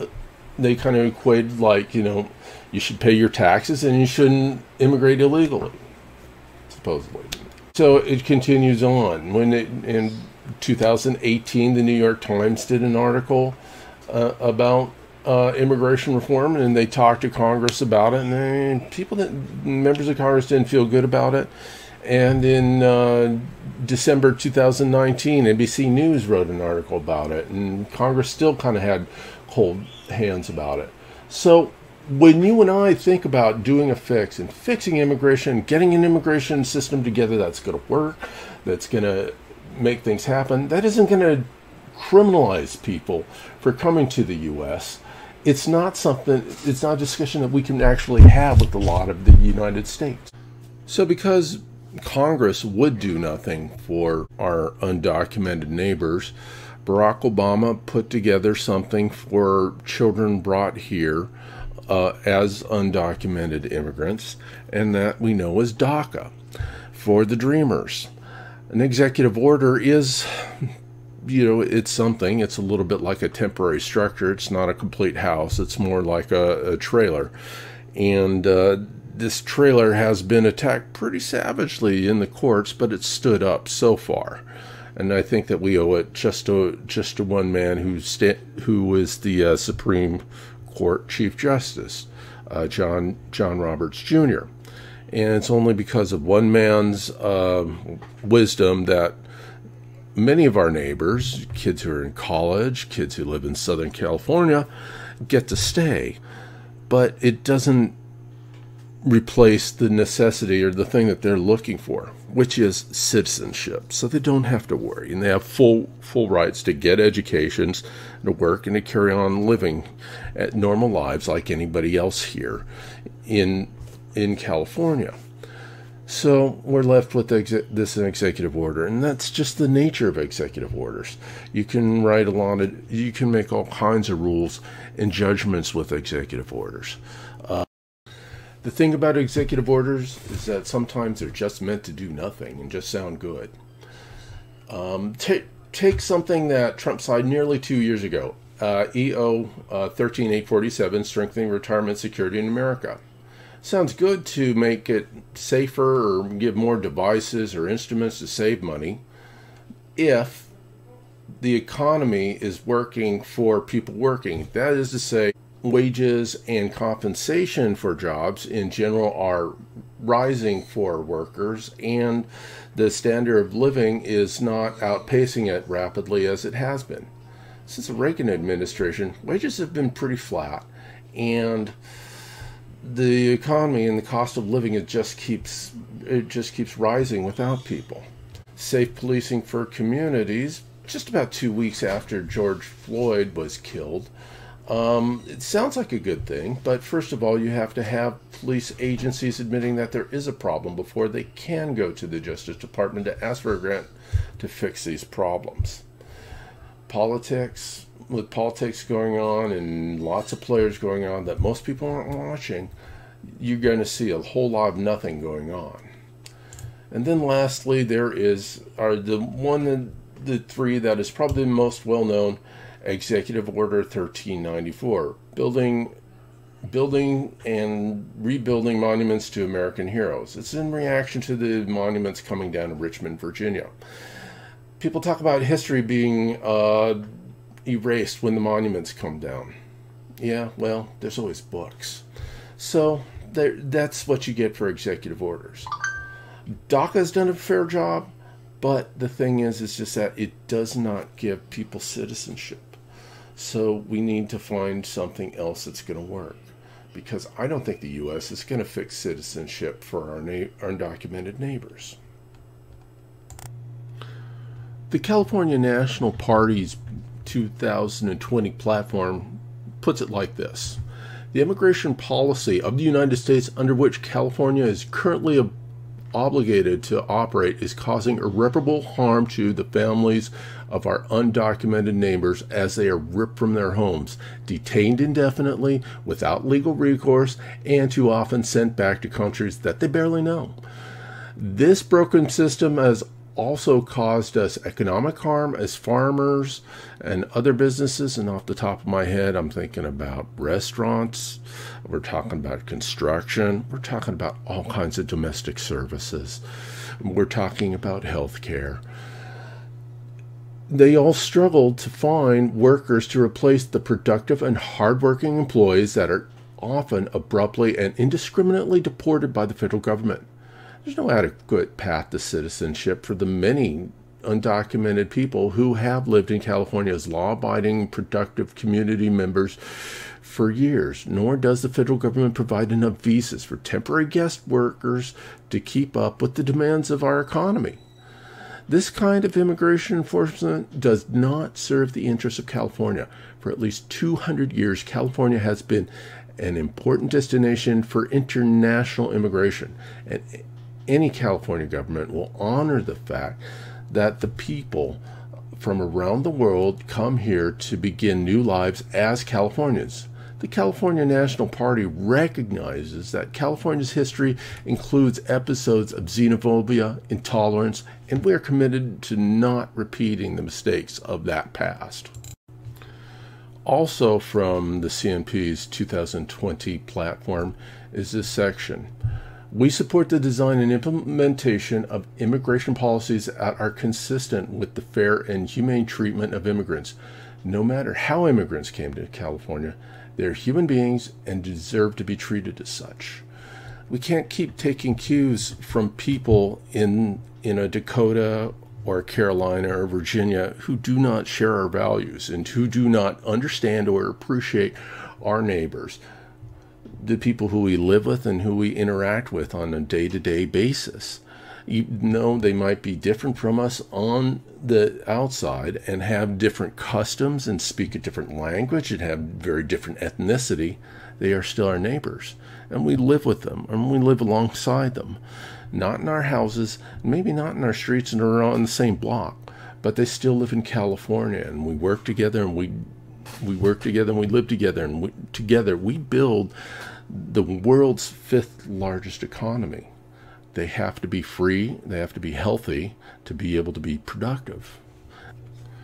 We've got some of the top academic institutions. We've got some incredible biotech businesses. We have other high-tech businesses. And we've got all kinds of great industries. And we need people to keep coming to make those industries pop. California's unique global position allows it to welcome and cultivate diverse peoples and cultures from all over the planet. And for this reason, the CNP advocates for the implementation of new policies. Independence isn't going to come soon enough for a lot of us in the party, and it might take a while for you to get used to the idea of supporting it. If you want to, we know that we need to do due diligence. We need to demonstrate that we have ideas about governing California as it is, and that means as one of the United States. So we're looking at ways that we can implement sane and humane and effective immigration policies right now. Going back to our platform, even though California that lives under the federal government cannot adopt immigration policies that the CNP believes are fair and just, there are several actions that we can undertake right now. These include ensuring that all residents, including undocumented immigrants, have access to state services, beginning a system of residency permits, developing responsible guest worker programs, and continuing to develop policies of noncompliance with federal immigration authorities and statutes when their actions threaten law-abiding, California law-abiding, members of our communities. Thanks for taking some time to look at a presentation about immigration and how it can work in California. If you have any questions, please get in touch with us. We'd be glad to be in touch with you. Until later, I'm Ken Brucker.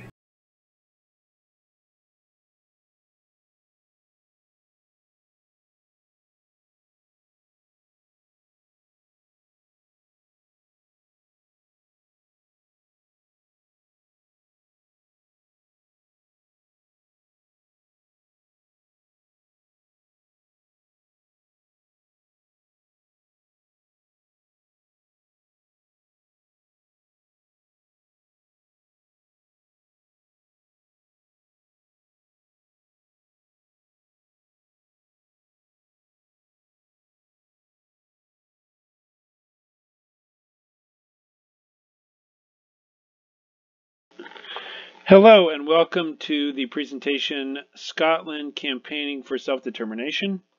This presentation was created by Scottish independence activists who are members of the Scottish National Party. These individuals are Angus Brown-Lee, Ian White, and DJ Johnston Smith, who was the SNP candidate for the Scottish Parliament for the East Lothian constituency. They created this presentation to show us how the Scottish independence movement campaigns, and it will also give us a sense of the road ahead for us, though obviously how things play out in California is going to be different than Scotland. First, it's important to note that the way ahead is long and challenging. this won't be a quick campaign. Scotland's campaign for independence, perhaps one of the most well-known in the modern world, began in 1707, which is not to say that all campaigns will last this long, but it's a good example in terms of, independence doesn't happen overnight. It requires patience and personal sacrifice. The earliest years, which is where we are now, are the hardest because, the road is long and the challenges are formidable. So 313 years after the beginning of the Scottish independence movement, you see a SNP minority government in 2007 and then an SNP majority government in 2011 for the first time. Currently, the SNP controls the Scottish Parliament in coalition with the Green Party, and there's a predicted similar coalition for the next election. You can see these numbers in terms of MPs, MSPs, and pre-Brexit MEPs.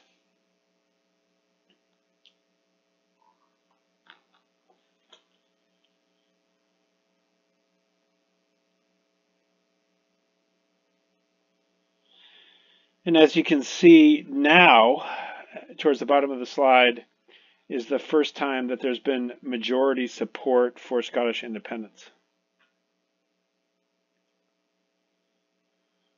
So the Scottish National Party is the spearhead of the independence movement in Scotland. Currently they're in a coalition government that actually runs Scotland. And of course they have a website, Facebook, and Twitter, which we'll look at more later. Scottish National Party was established in 1934 as a result of the merger of a couple of other independence-minded parties. And it took them 11 years before they won a seat in the UK Parliament. By contrast, of course, the California National Party is only 5 years old.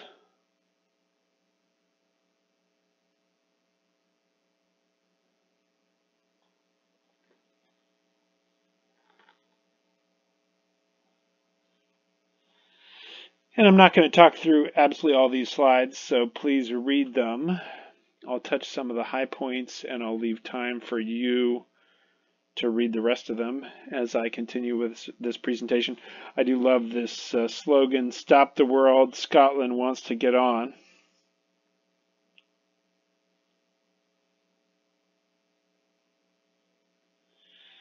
So the SNP really started to take off electoral-wise in 1974 when it won 7 seats and then 11 seats in 2 elections in relatively close succession.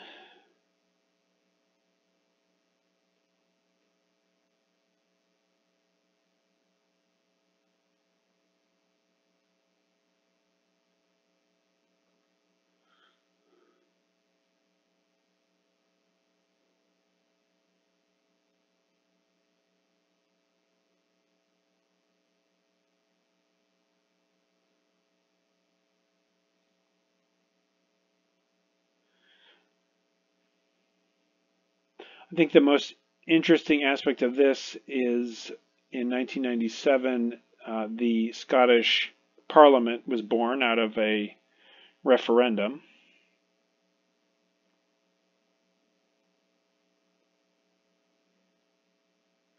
And it began to reconvene in 1999.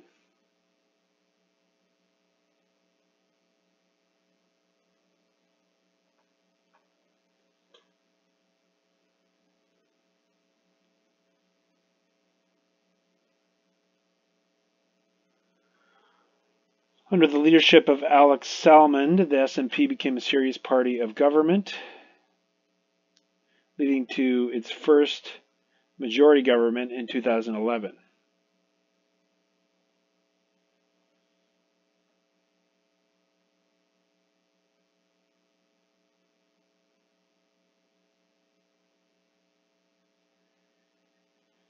Another important aspect of this slide is that up until 2015, the SMP was a kind of a broad church party, so not as ideologically focused as a lot of other parties.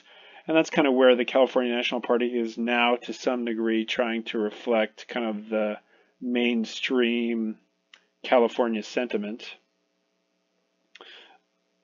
Though since then, the SMP has moved in a more left-leaning direction, which I think also reflects mainstream Scottish sentiment. But I think it's important to note that parties can change their ideological stripes over time.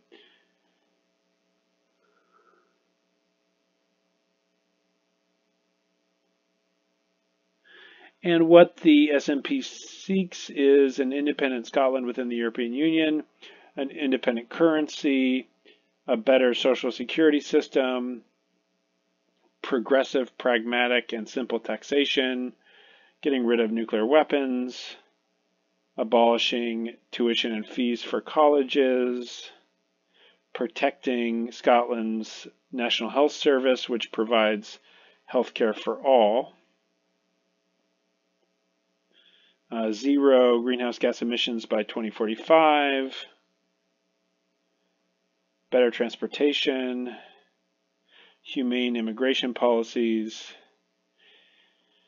baby boxes for every newborn child in Scotland. So what a baby box is, it's a box that comes to a new mother and has a whole bunch of items that are helpful in caring for her child.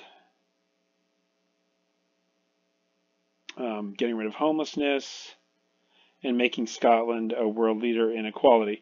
And of course, if one looked at the California National Party's 2020 platform, there'd be a lot in common with these goals.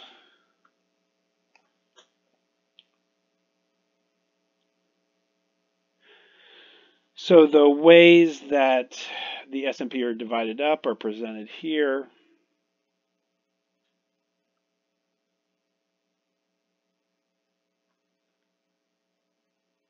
Branches are the smallest division.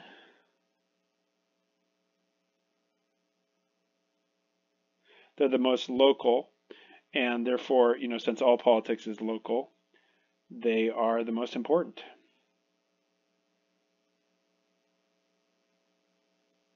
For us, branches would probably be called local chapters.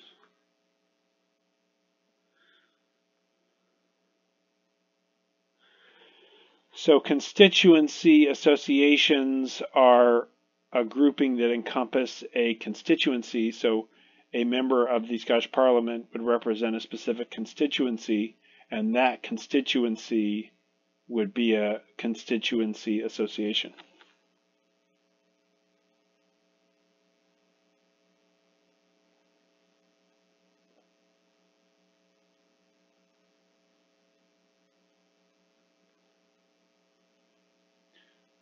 And of course, the annual national conference would be something like what you're watching us do right now, which is you're currently watching the California National Party's annual conference.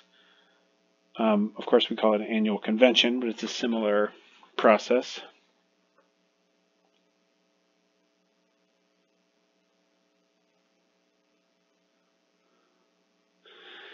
So the National Executive Committee is a decision-making body that is elected by the party. It would be similar to the California National Party's Leadership Committee.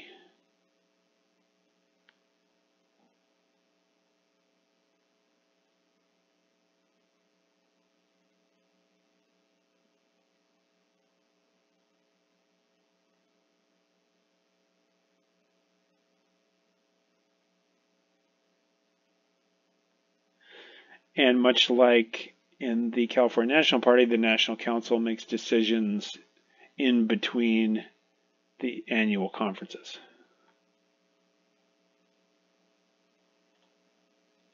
Though, of course, our processes are a little different.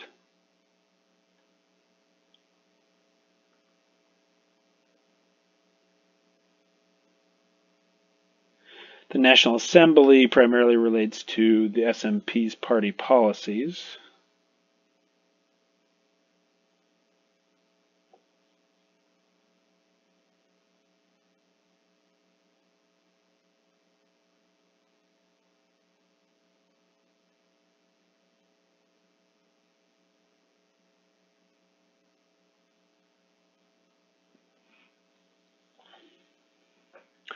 SMP headquarters is their headquarters, and that's their only paid staff, which is different from us because we don't have any paid staff at all, as the California National Party is a 100% volunteer party. Looks like the SMP is similar, but they have a few paid staff at their headquarters.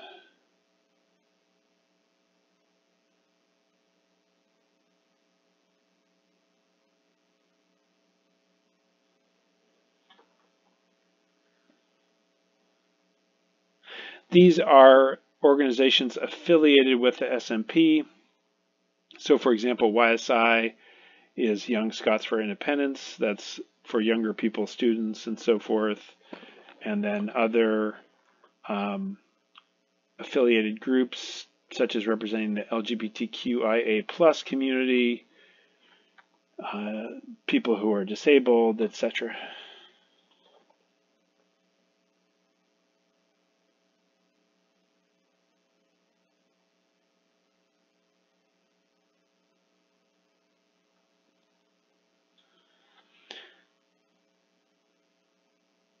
The SMP is a full member of the European Free Alliance. The European Free Alliance is a grouping of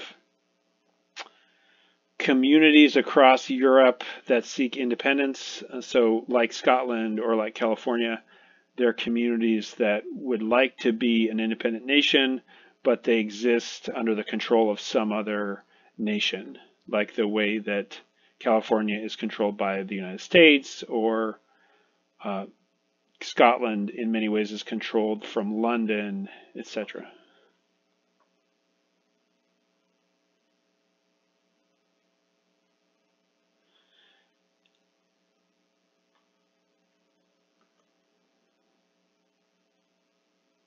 So now we're going to look at how the SMP campaigns and maintains its momentum.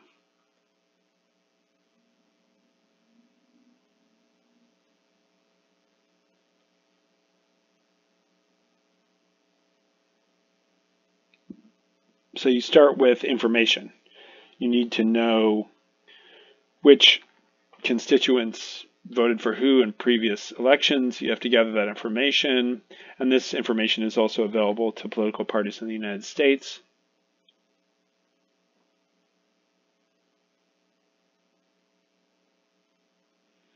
And parties can gather it themselves as well by talking to people and asking them what their views are, etc., going door to door when there's not a global pandemic going on.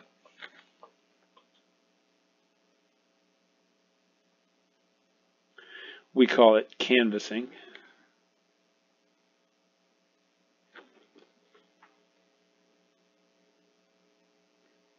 And of course, it's different from how voter ID is talked about in the United States, where it involves making people show ID when they vote. Voter ID in this context is about understanding your electorate.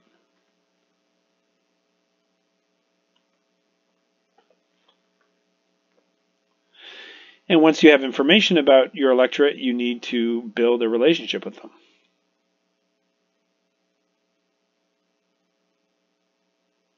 So you should always be trying to build a long-term, meaningful relationship.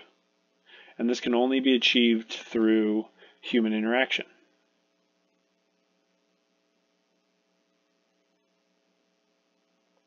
So when you're engaged in this kind of work, just have conversations with your voters.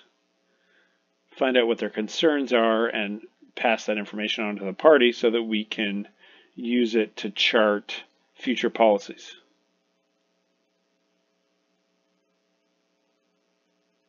And of course, listening to people makes them feel heard, makes them feel more in favor of what the California National Party seeks, which is better government for California and in the long term, California independence.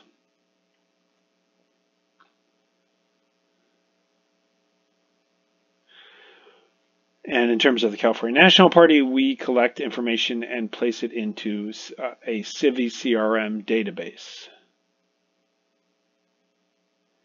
And if you like working with databases, please email me at theo.slater@californianational.party so that I can get you involved in our data collection and use processes.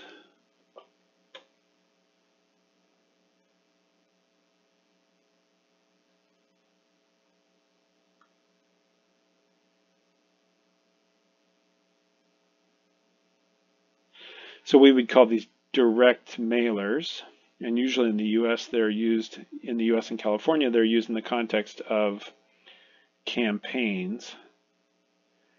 And what this is looking at is using direct mailers to just create an ongoing conversation and connection between voters, and in the case here, the Scottish National Party, and in our case, the California National Party.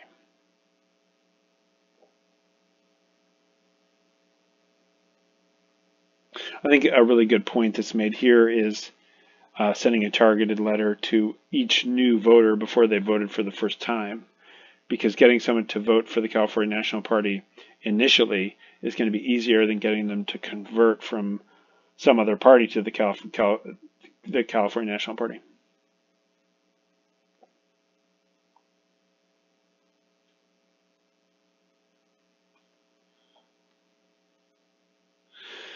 And leafleting would be going door to door and handing a prospective voter a leaflet and talking to them about what you're advocating for with the leaflet with a 10-second pitch. We'll want to do this once there's not a global pandemic. Right now, this isn't particularly safe. But it's important to keep in mind the strategies we will need once this current emergency passes. And here's an example of a leaflet. This is for DJ Johnston Smith.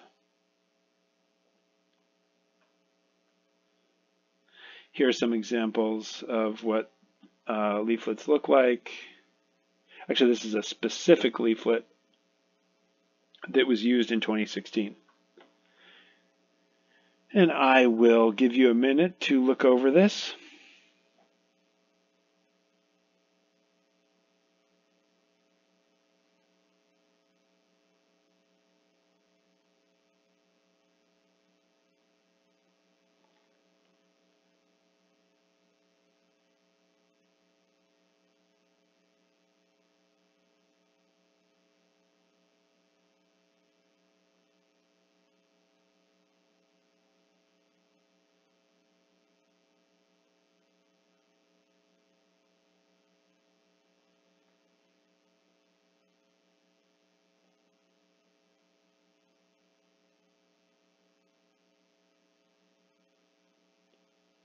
As you can see from the quote by Jess Wilson, in Scotland, they can vote at 16.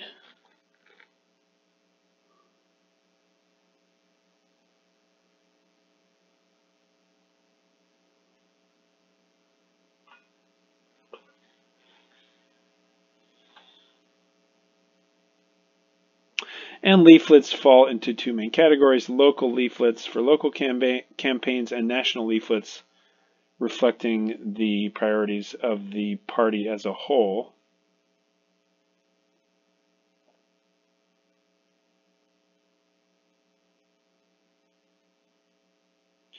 Examples of slogans for national campaigns are things like "Keep the Tories Out." Of course, the Tories are sort of like the Republicans in the UK. Or "Stronger for Scotland."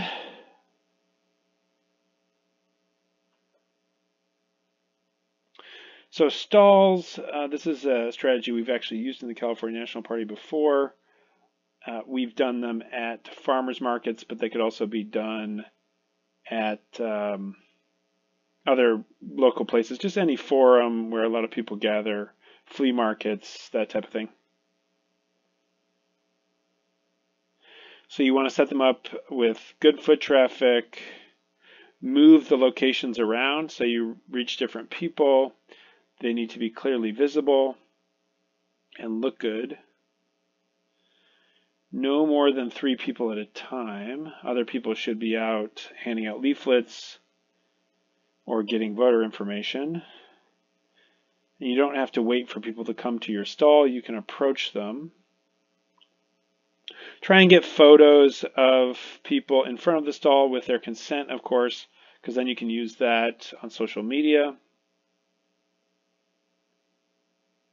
And you can use it as a base of operations for other canvassing stuff. So you can have supplies at a stall where there's water and snacks and so forth, and you can send out teams to that area to collect information from voters or do leafleting, etc.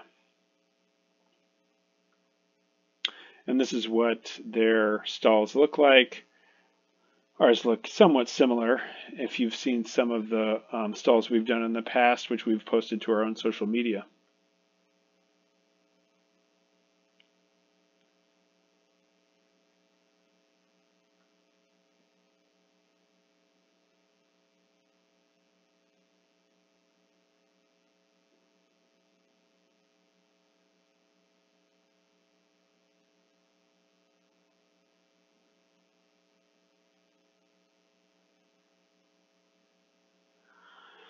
So postal ballots are something that are very common in California. I actually vote by a postal ballot. And we want to encourage California National Party supporters to vote by mail because it ensures that they vote. And, if it happens to be raining, which of course doesn't happen all that often in California necessarily, but if there's bad weather on the day of a ballot, that can impact turnout. If our supporters vote by mail, then the weather is irrelevant. How busy their lives are, won't necessarily get in their way if they can vote at their leisure at their home and simply mail in their ballot. So we should always encourage California National Party supporters to use mail-in ballots.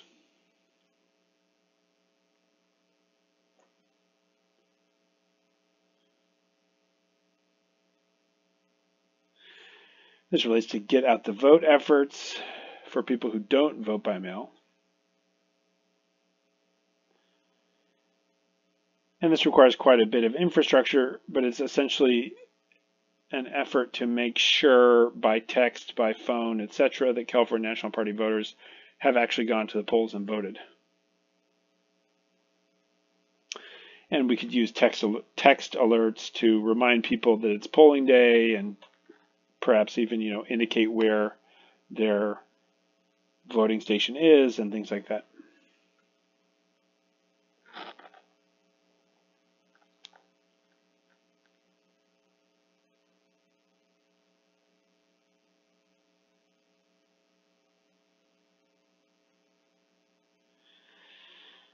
And reading cards are a way of encouraging turnout. So a week before a ballot vote, a week before voting day, we'd send out these cards, and then that would remind everyone to vote.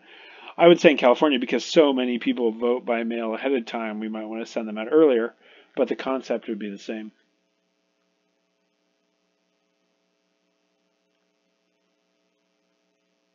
And this is really a key element to the success of any political party, and it will be a key element to the success of the California National Party, and that's to actually get involved in our local communities.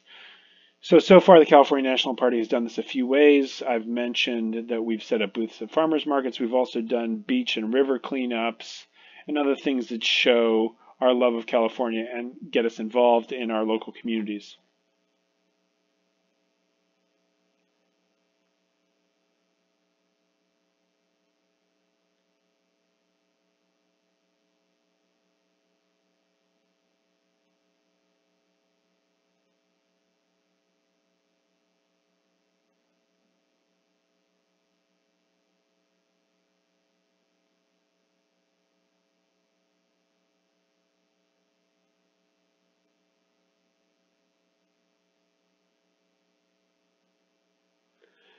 All right, now we're going to look at social media. And this is what the California National Party has done most.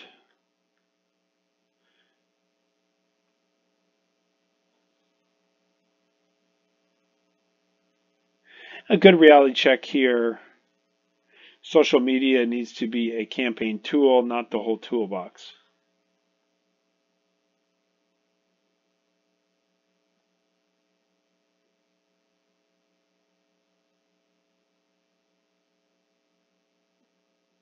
And this makes the excellent point that it's very hard to change people's minds on social media. It's mostly an echo chamber.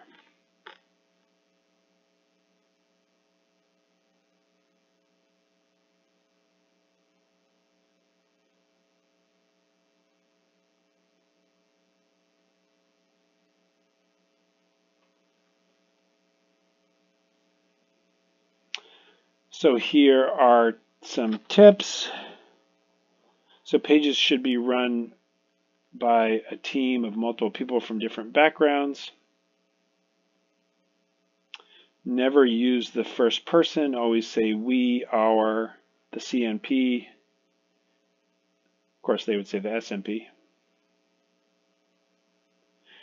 Plain text is boring, so use graphics, videos, photos.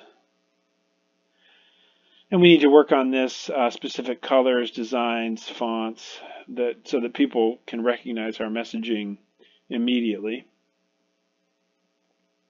And of course, keep posts relevant to and focused on our local and national issues.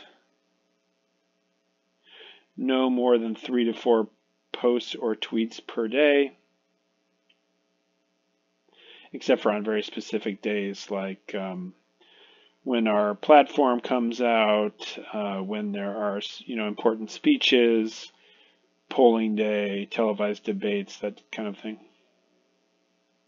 When to post is very important. Before 9 a.m., before lunch, right at the end of work, and then in the early evening. So I usually post around 9:30, and that allows time for a post to get a little bit of traction so that it's showing up for a lot of people in a lot of people's feeds at 9 a.m.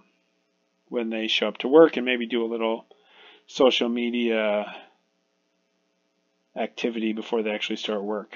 Similarly, lunch, people take off lunch and maybe look at social media while they are eating.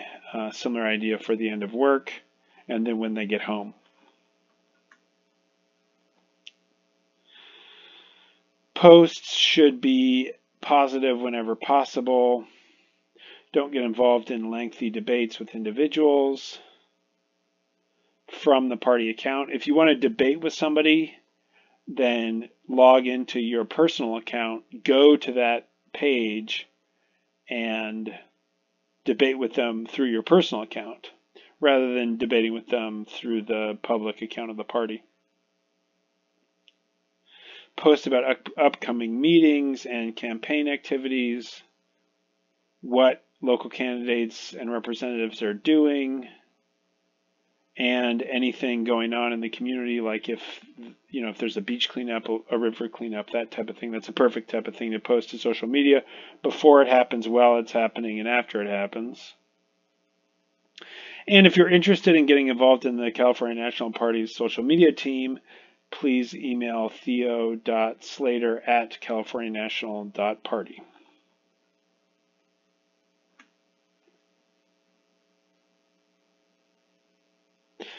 So highlight other independence movements and what are other countries that are kind of a similar size in GDP. So like, for example, Poland has a population that's similar to California's, and like the United Kingdom, excuse me, the United Kingdom has an economy of roughly similar size to California, though California's economy is actually bigger than that of the United Kingdom. And I also think highlighting smaller countries can be useful. For example, Scotland has a much smaller population than California, but it will be its own vibrant nation, just like Norway or Scandinavia are, even though they have much smaller populations than California also.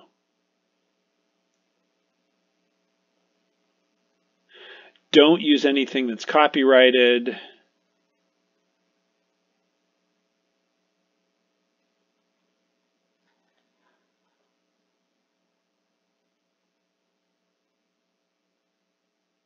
Or really, I should say, don't use anything that's copyrighted without permission.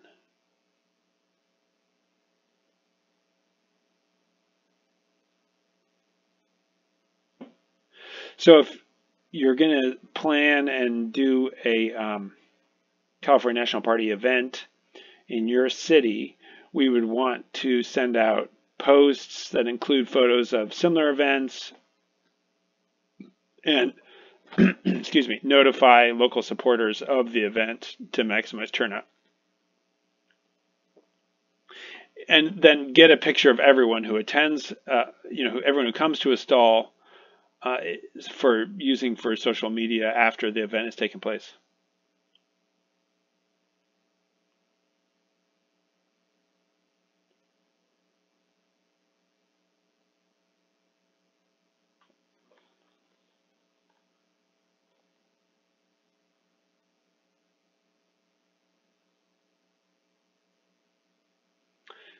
Here's the street stall again.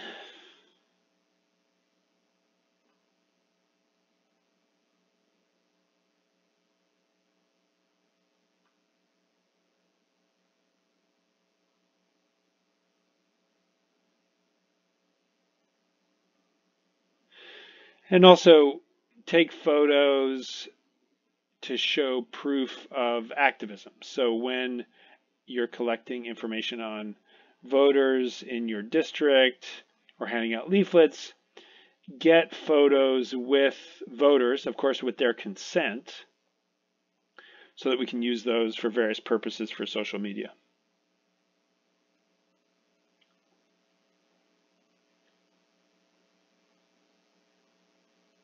And you can also take photos with street signs to show people where you are in their community, to show people the grassroots efforts that are being undertaken.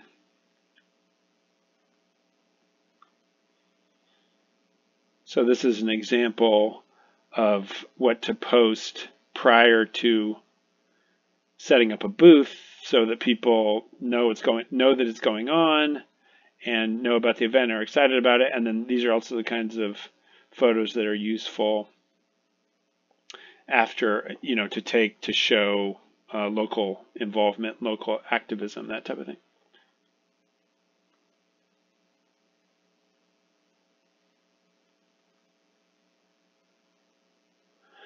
So now we'll talk about social media graphics.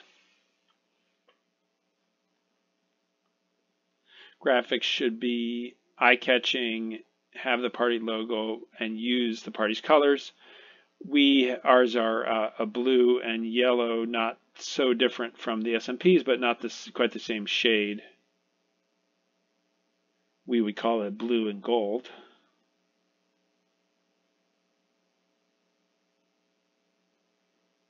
Though it's not really like a metallic gold. So graphics should include key policies, quotes from leaders, party achievements, party goals, and they can also involve election results.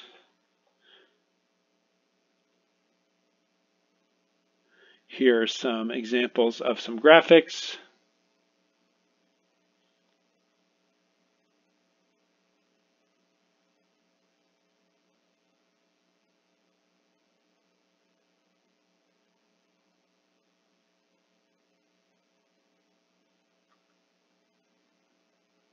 Here are some more graphics.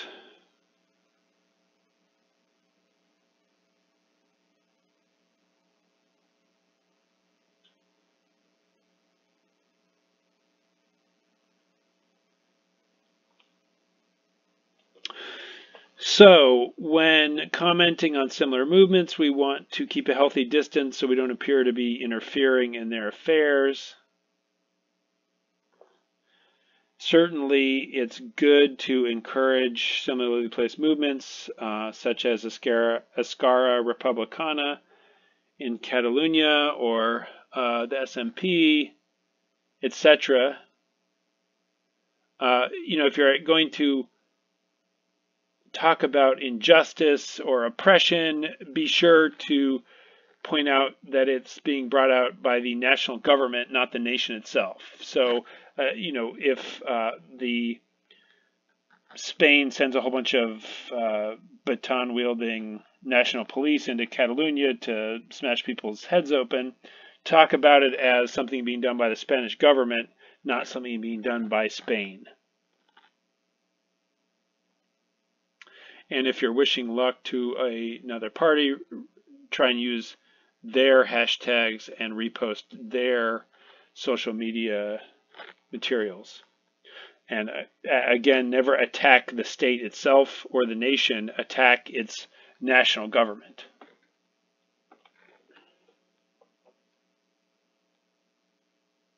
So here are some examples on commenting on other movements.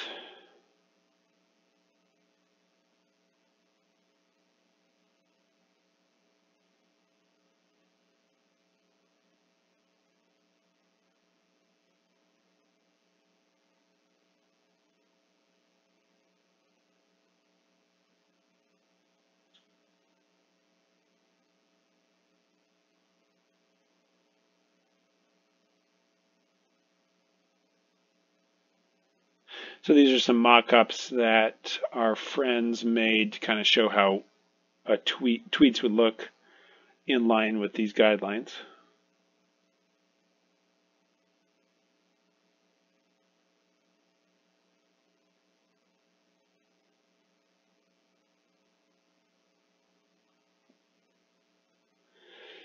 So videos, we should involve, once available, once we have candidates and elected officials, we should do regular film, short films involving these candidates to highlight specific goals and important issues and talk about like local goals and so forth.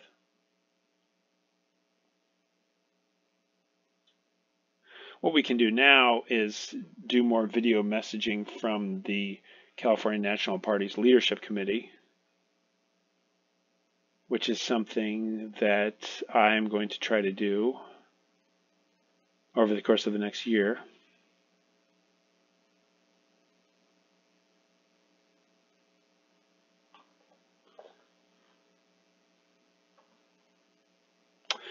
So here are some examples of some videos, and I'm going to show a few of these videos.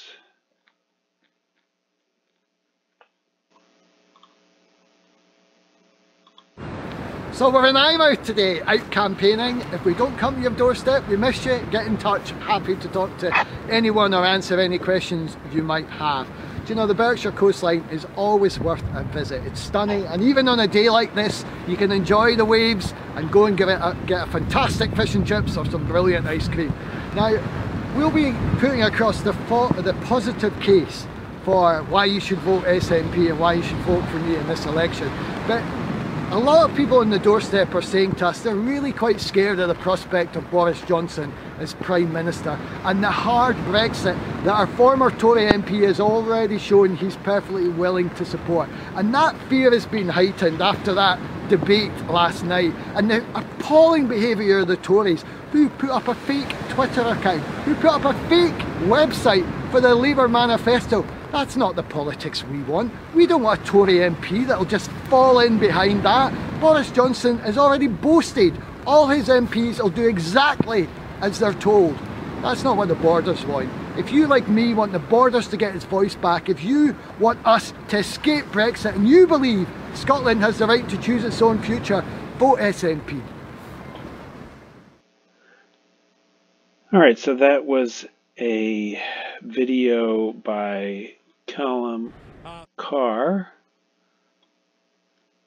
and it involved, looked at local concerns, referenced where it was geographically, and talked about issues involving and in the concern of the people who he was seeking the vote from.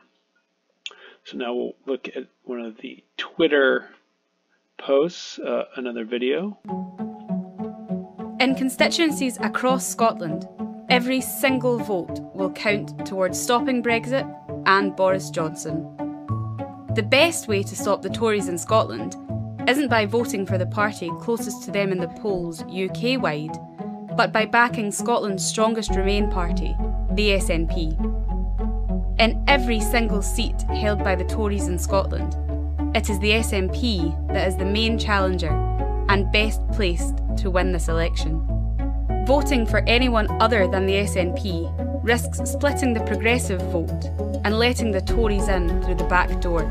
The more SNP MPs we elect, the stronger Scotland's voice to remain in the European Union will be. Every vote for the Scottish Tories will help Boris Johnson to deliver Brexit. Put Scotland's future in Scotland's hands, not Boris Johnson's. Vote SNP on Thursday, December the 12th, and let's escape Brexit.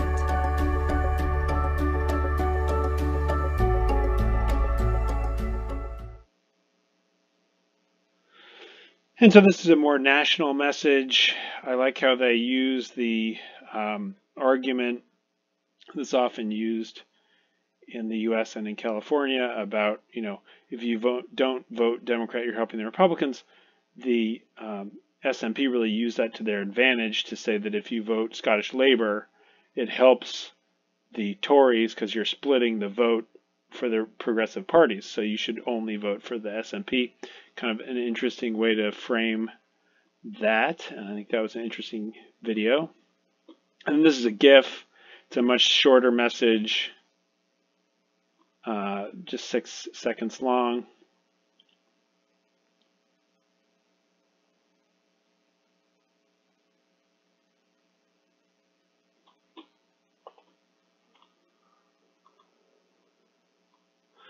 All right, so these are examples of social media videos, and we'll continue the presentation. We've already watched this video.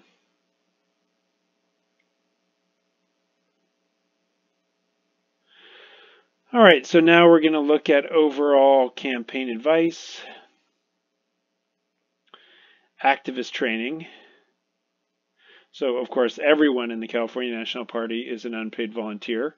So how do we get unpaid volunteers to represent the party as well as possible?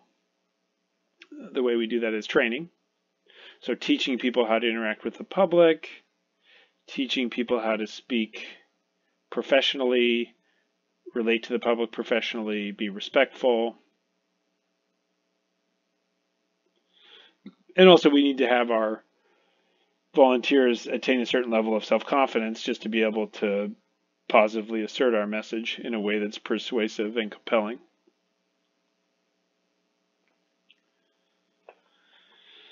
So language is supremely important. Anytime something's put out, whenever possible, a second person should look it over and make sure it doesn't have any spelling mistakes, any grammar mistakes. Think about how a message could be misinterpreted in a way that could be negative to any particular community. Make sure that any message is clear and easy to understand. So like avoid political jargon. Keep messaging positive and inclusive.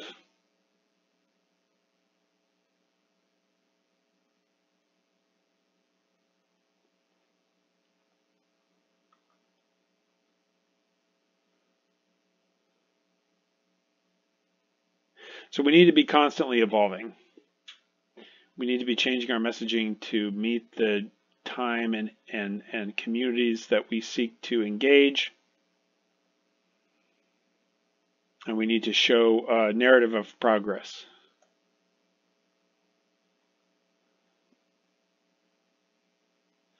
Never take supporters for granted. And I would say this is one of the best opportunities for the California National Party, is that the two-party system in the United States and in California really lead to both of those parties really taking their people for granted, because they feel like they have nowhere else to go. And what we can provide to our supporters is somewhere else to go. A party that really will represent its supporters' interests, that will really champion better government for every Californian.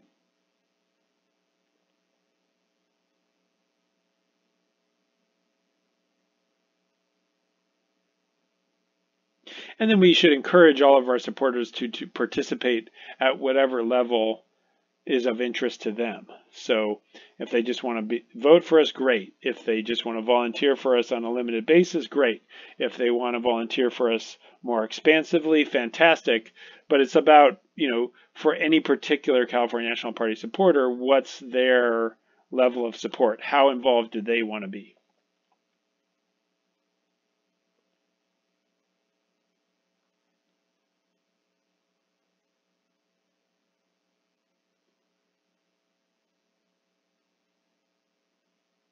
And I think this is a really great point, so I will read it. If you really want to change a political paradigm, only hard work from you can make that happen. House by house, street by street, community by community, you can make the change you want. And once you've completed the cycle, you have to start again. So every election cycle. No figure, no celebrity, no newspaper, no meme, no retweet, no single act of political activism is going to achieve the aim that you want. Only the actions of you and thousands like you will do that. And that's from DJ Johnston Smith.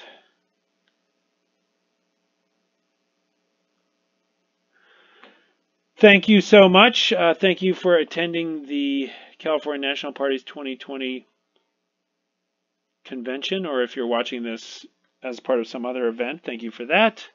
And I look forward to meeting all of you. If you want a copy of this PowerPoint, you can email me at theo.slater@californianational.party. And you can also use that to get in touch with me about any issue or wanting to get more involved in the California National Party. So once again, that is theo.slater@californianational.party. And thank you for watching this presentation. Okay. So with that, we have reached the conclusion of the California National Party's 2020 virtual convention. So please don't forget to vote for the Leadership Committee and on the 2020 platform, as well as please filling out our membership survey. And of course, be sure to contact us if you want to learn more or get more involved with the party. Whatever skill set you have, the California National Party could gratefully use it. More than anything else, however, what we need now are registered members so that we can reach qualified status. As the Scottish National Party presentation highlighted, party building is a long, difficult process. And here in California, it can be even more complex. I will not bore people with the details of how difficult the California Secretary of State makes it to form a new political party. But I would simply like to point out that in the last 30 years in California, only 3 new political parties have gained qualified status: the Green Party, the Reform Party, and the Natural Law Party. The last of these 2 no longer exists, and all 3 of them were backed by interests outside California. So the California National Party is really a first in the sense that it is a completely California-based movement. And because of that, it is going to take time to build up our party and reach our goal. But to do that, we need people who will register as members of the California National Party. And so especially considering that the top 2 primary system we have here in California now confers absolutely no benefit to registering as a Democrat or registering as a no party preference. It makes sense that everyone who is interested in supporting California independence, or at the very least, a more California-centric based politics, can register with our party and still maintain the ability to vote in all California and federal elections. So we cannot allow impatience to make us lose sight of our goal. We have to remember that the California National Party, like California itself, is a project. And just as every Californian is important and useful, every Californian can contribute to the California National Party. So if you'd like to help, please reach out to us. Until then, I'm Chair Michael Loebs, and on behalf of the California National Party, I'd like to thank you for watching. I would like to thank all of our presenters for their time, and if you will allow me to steal a phrase, next year in the real world. Thank you, and I hope to see you then.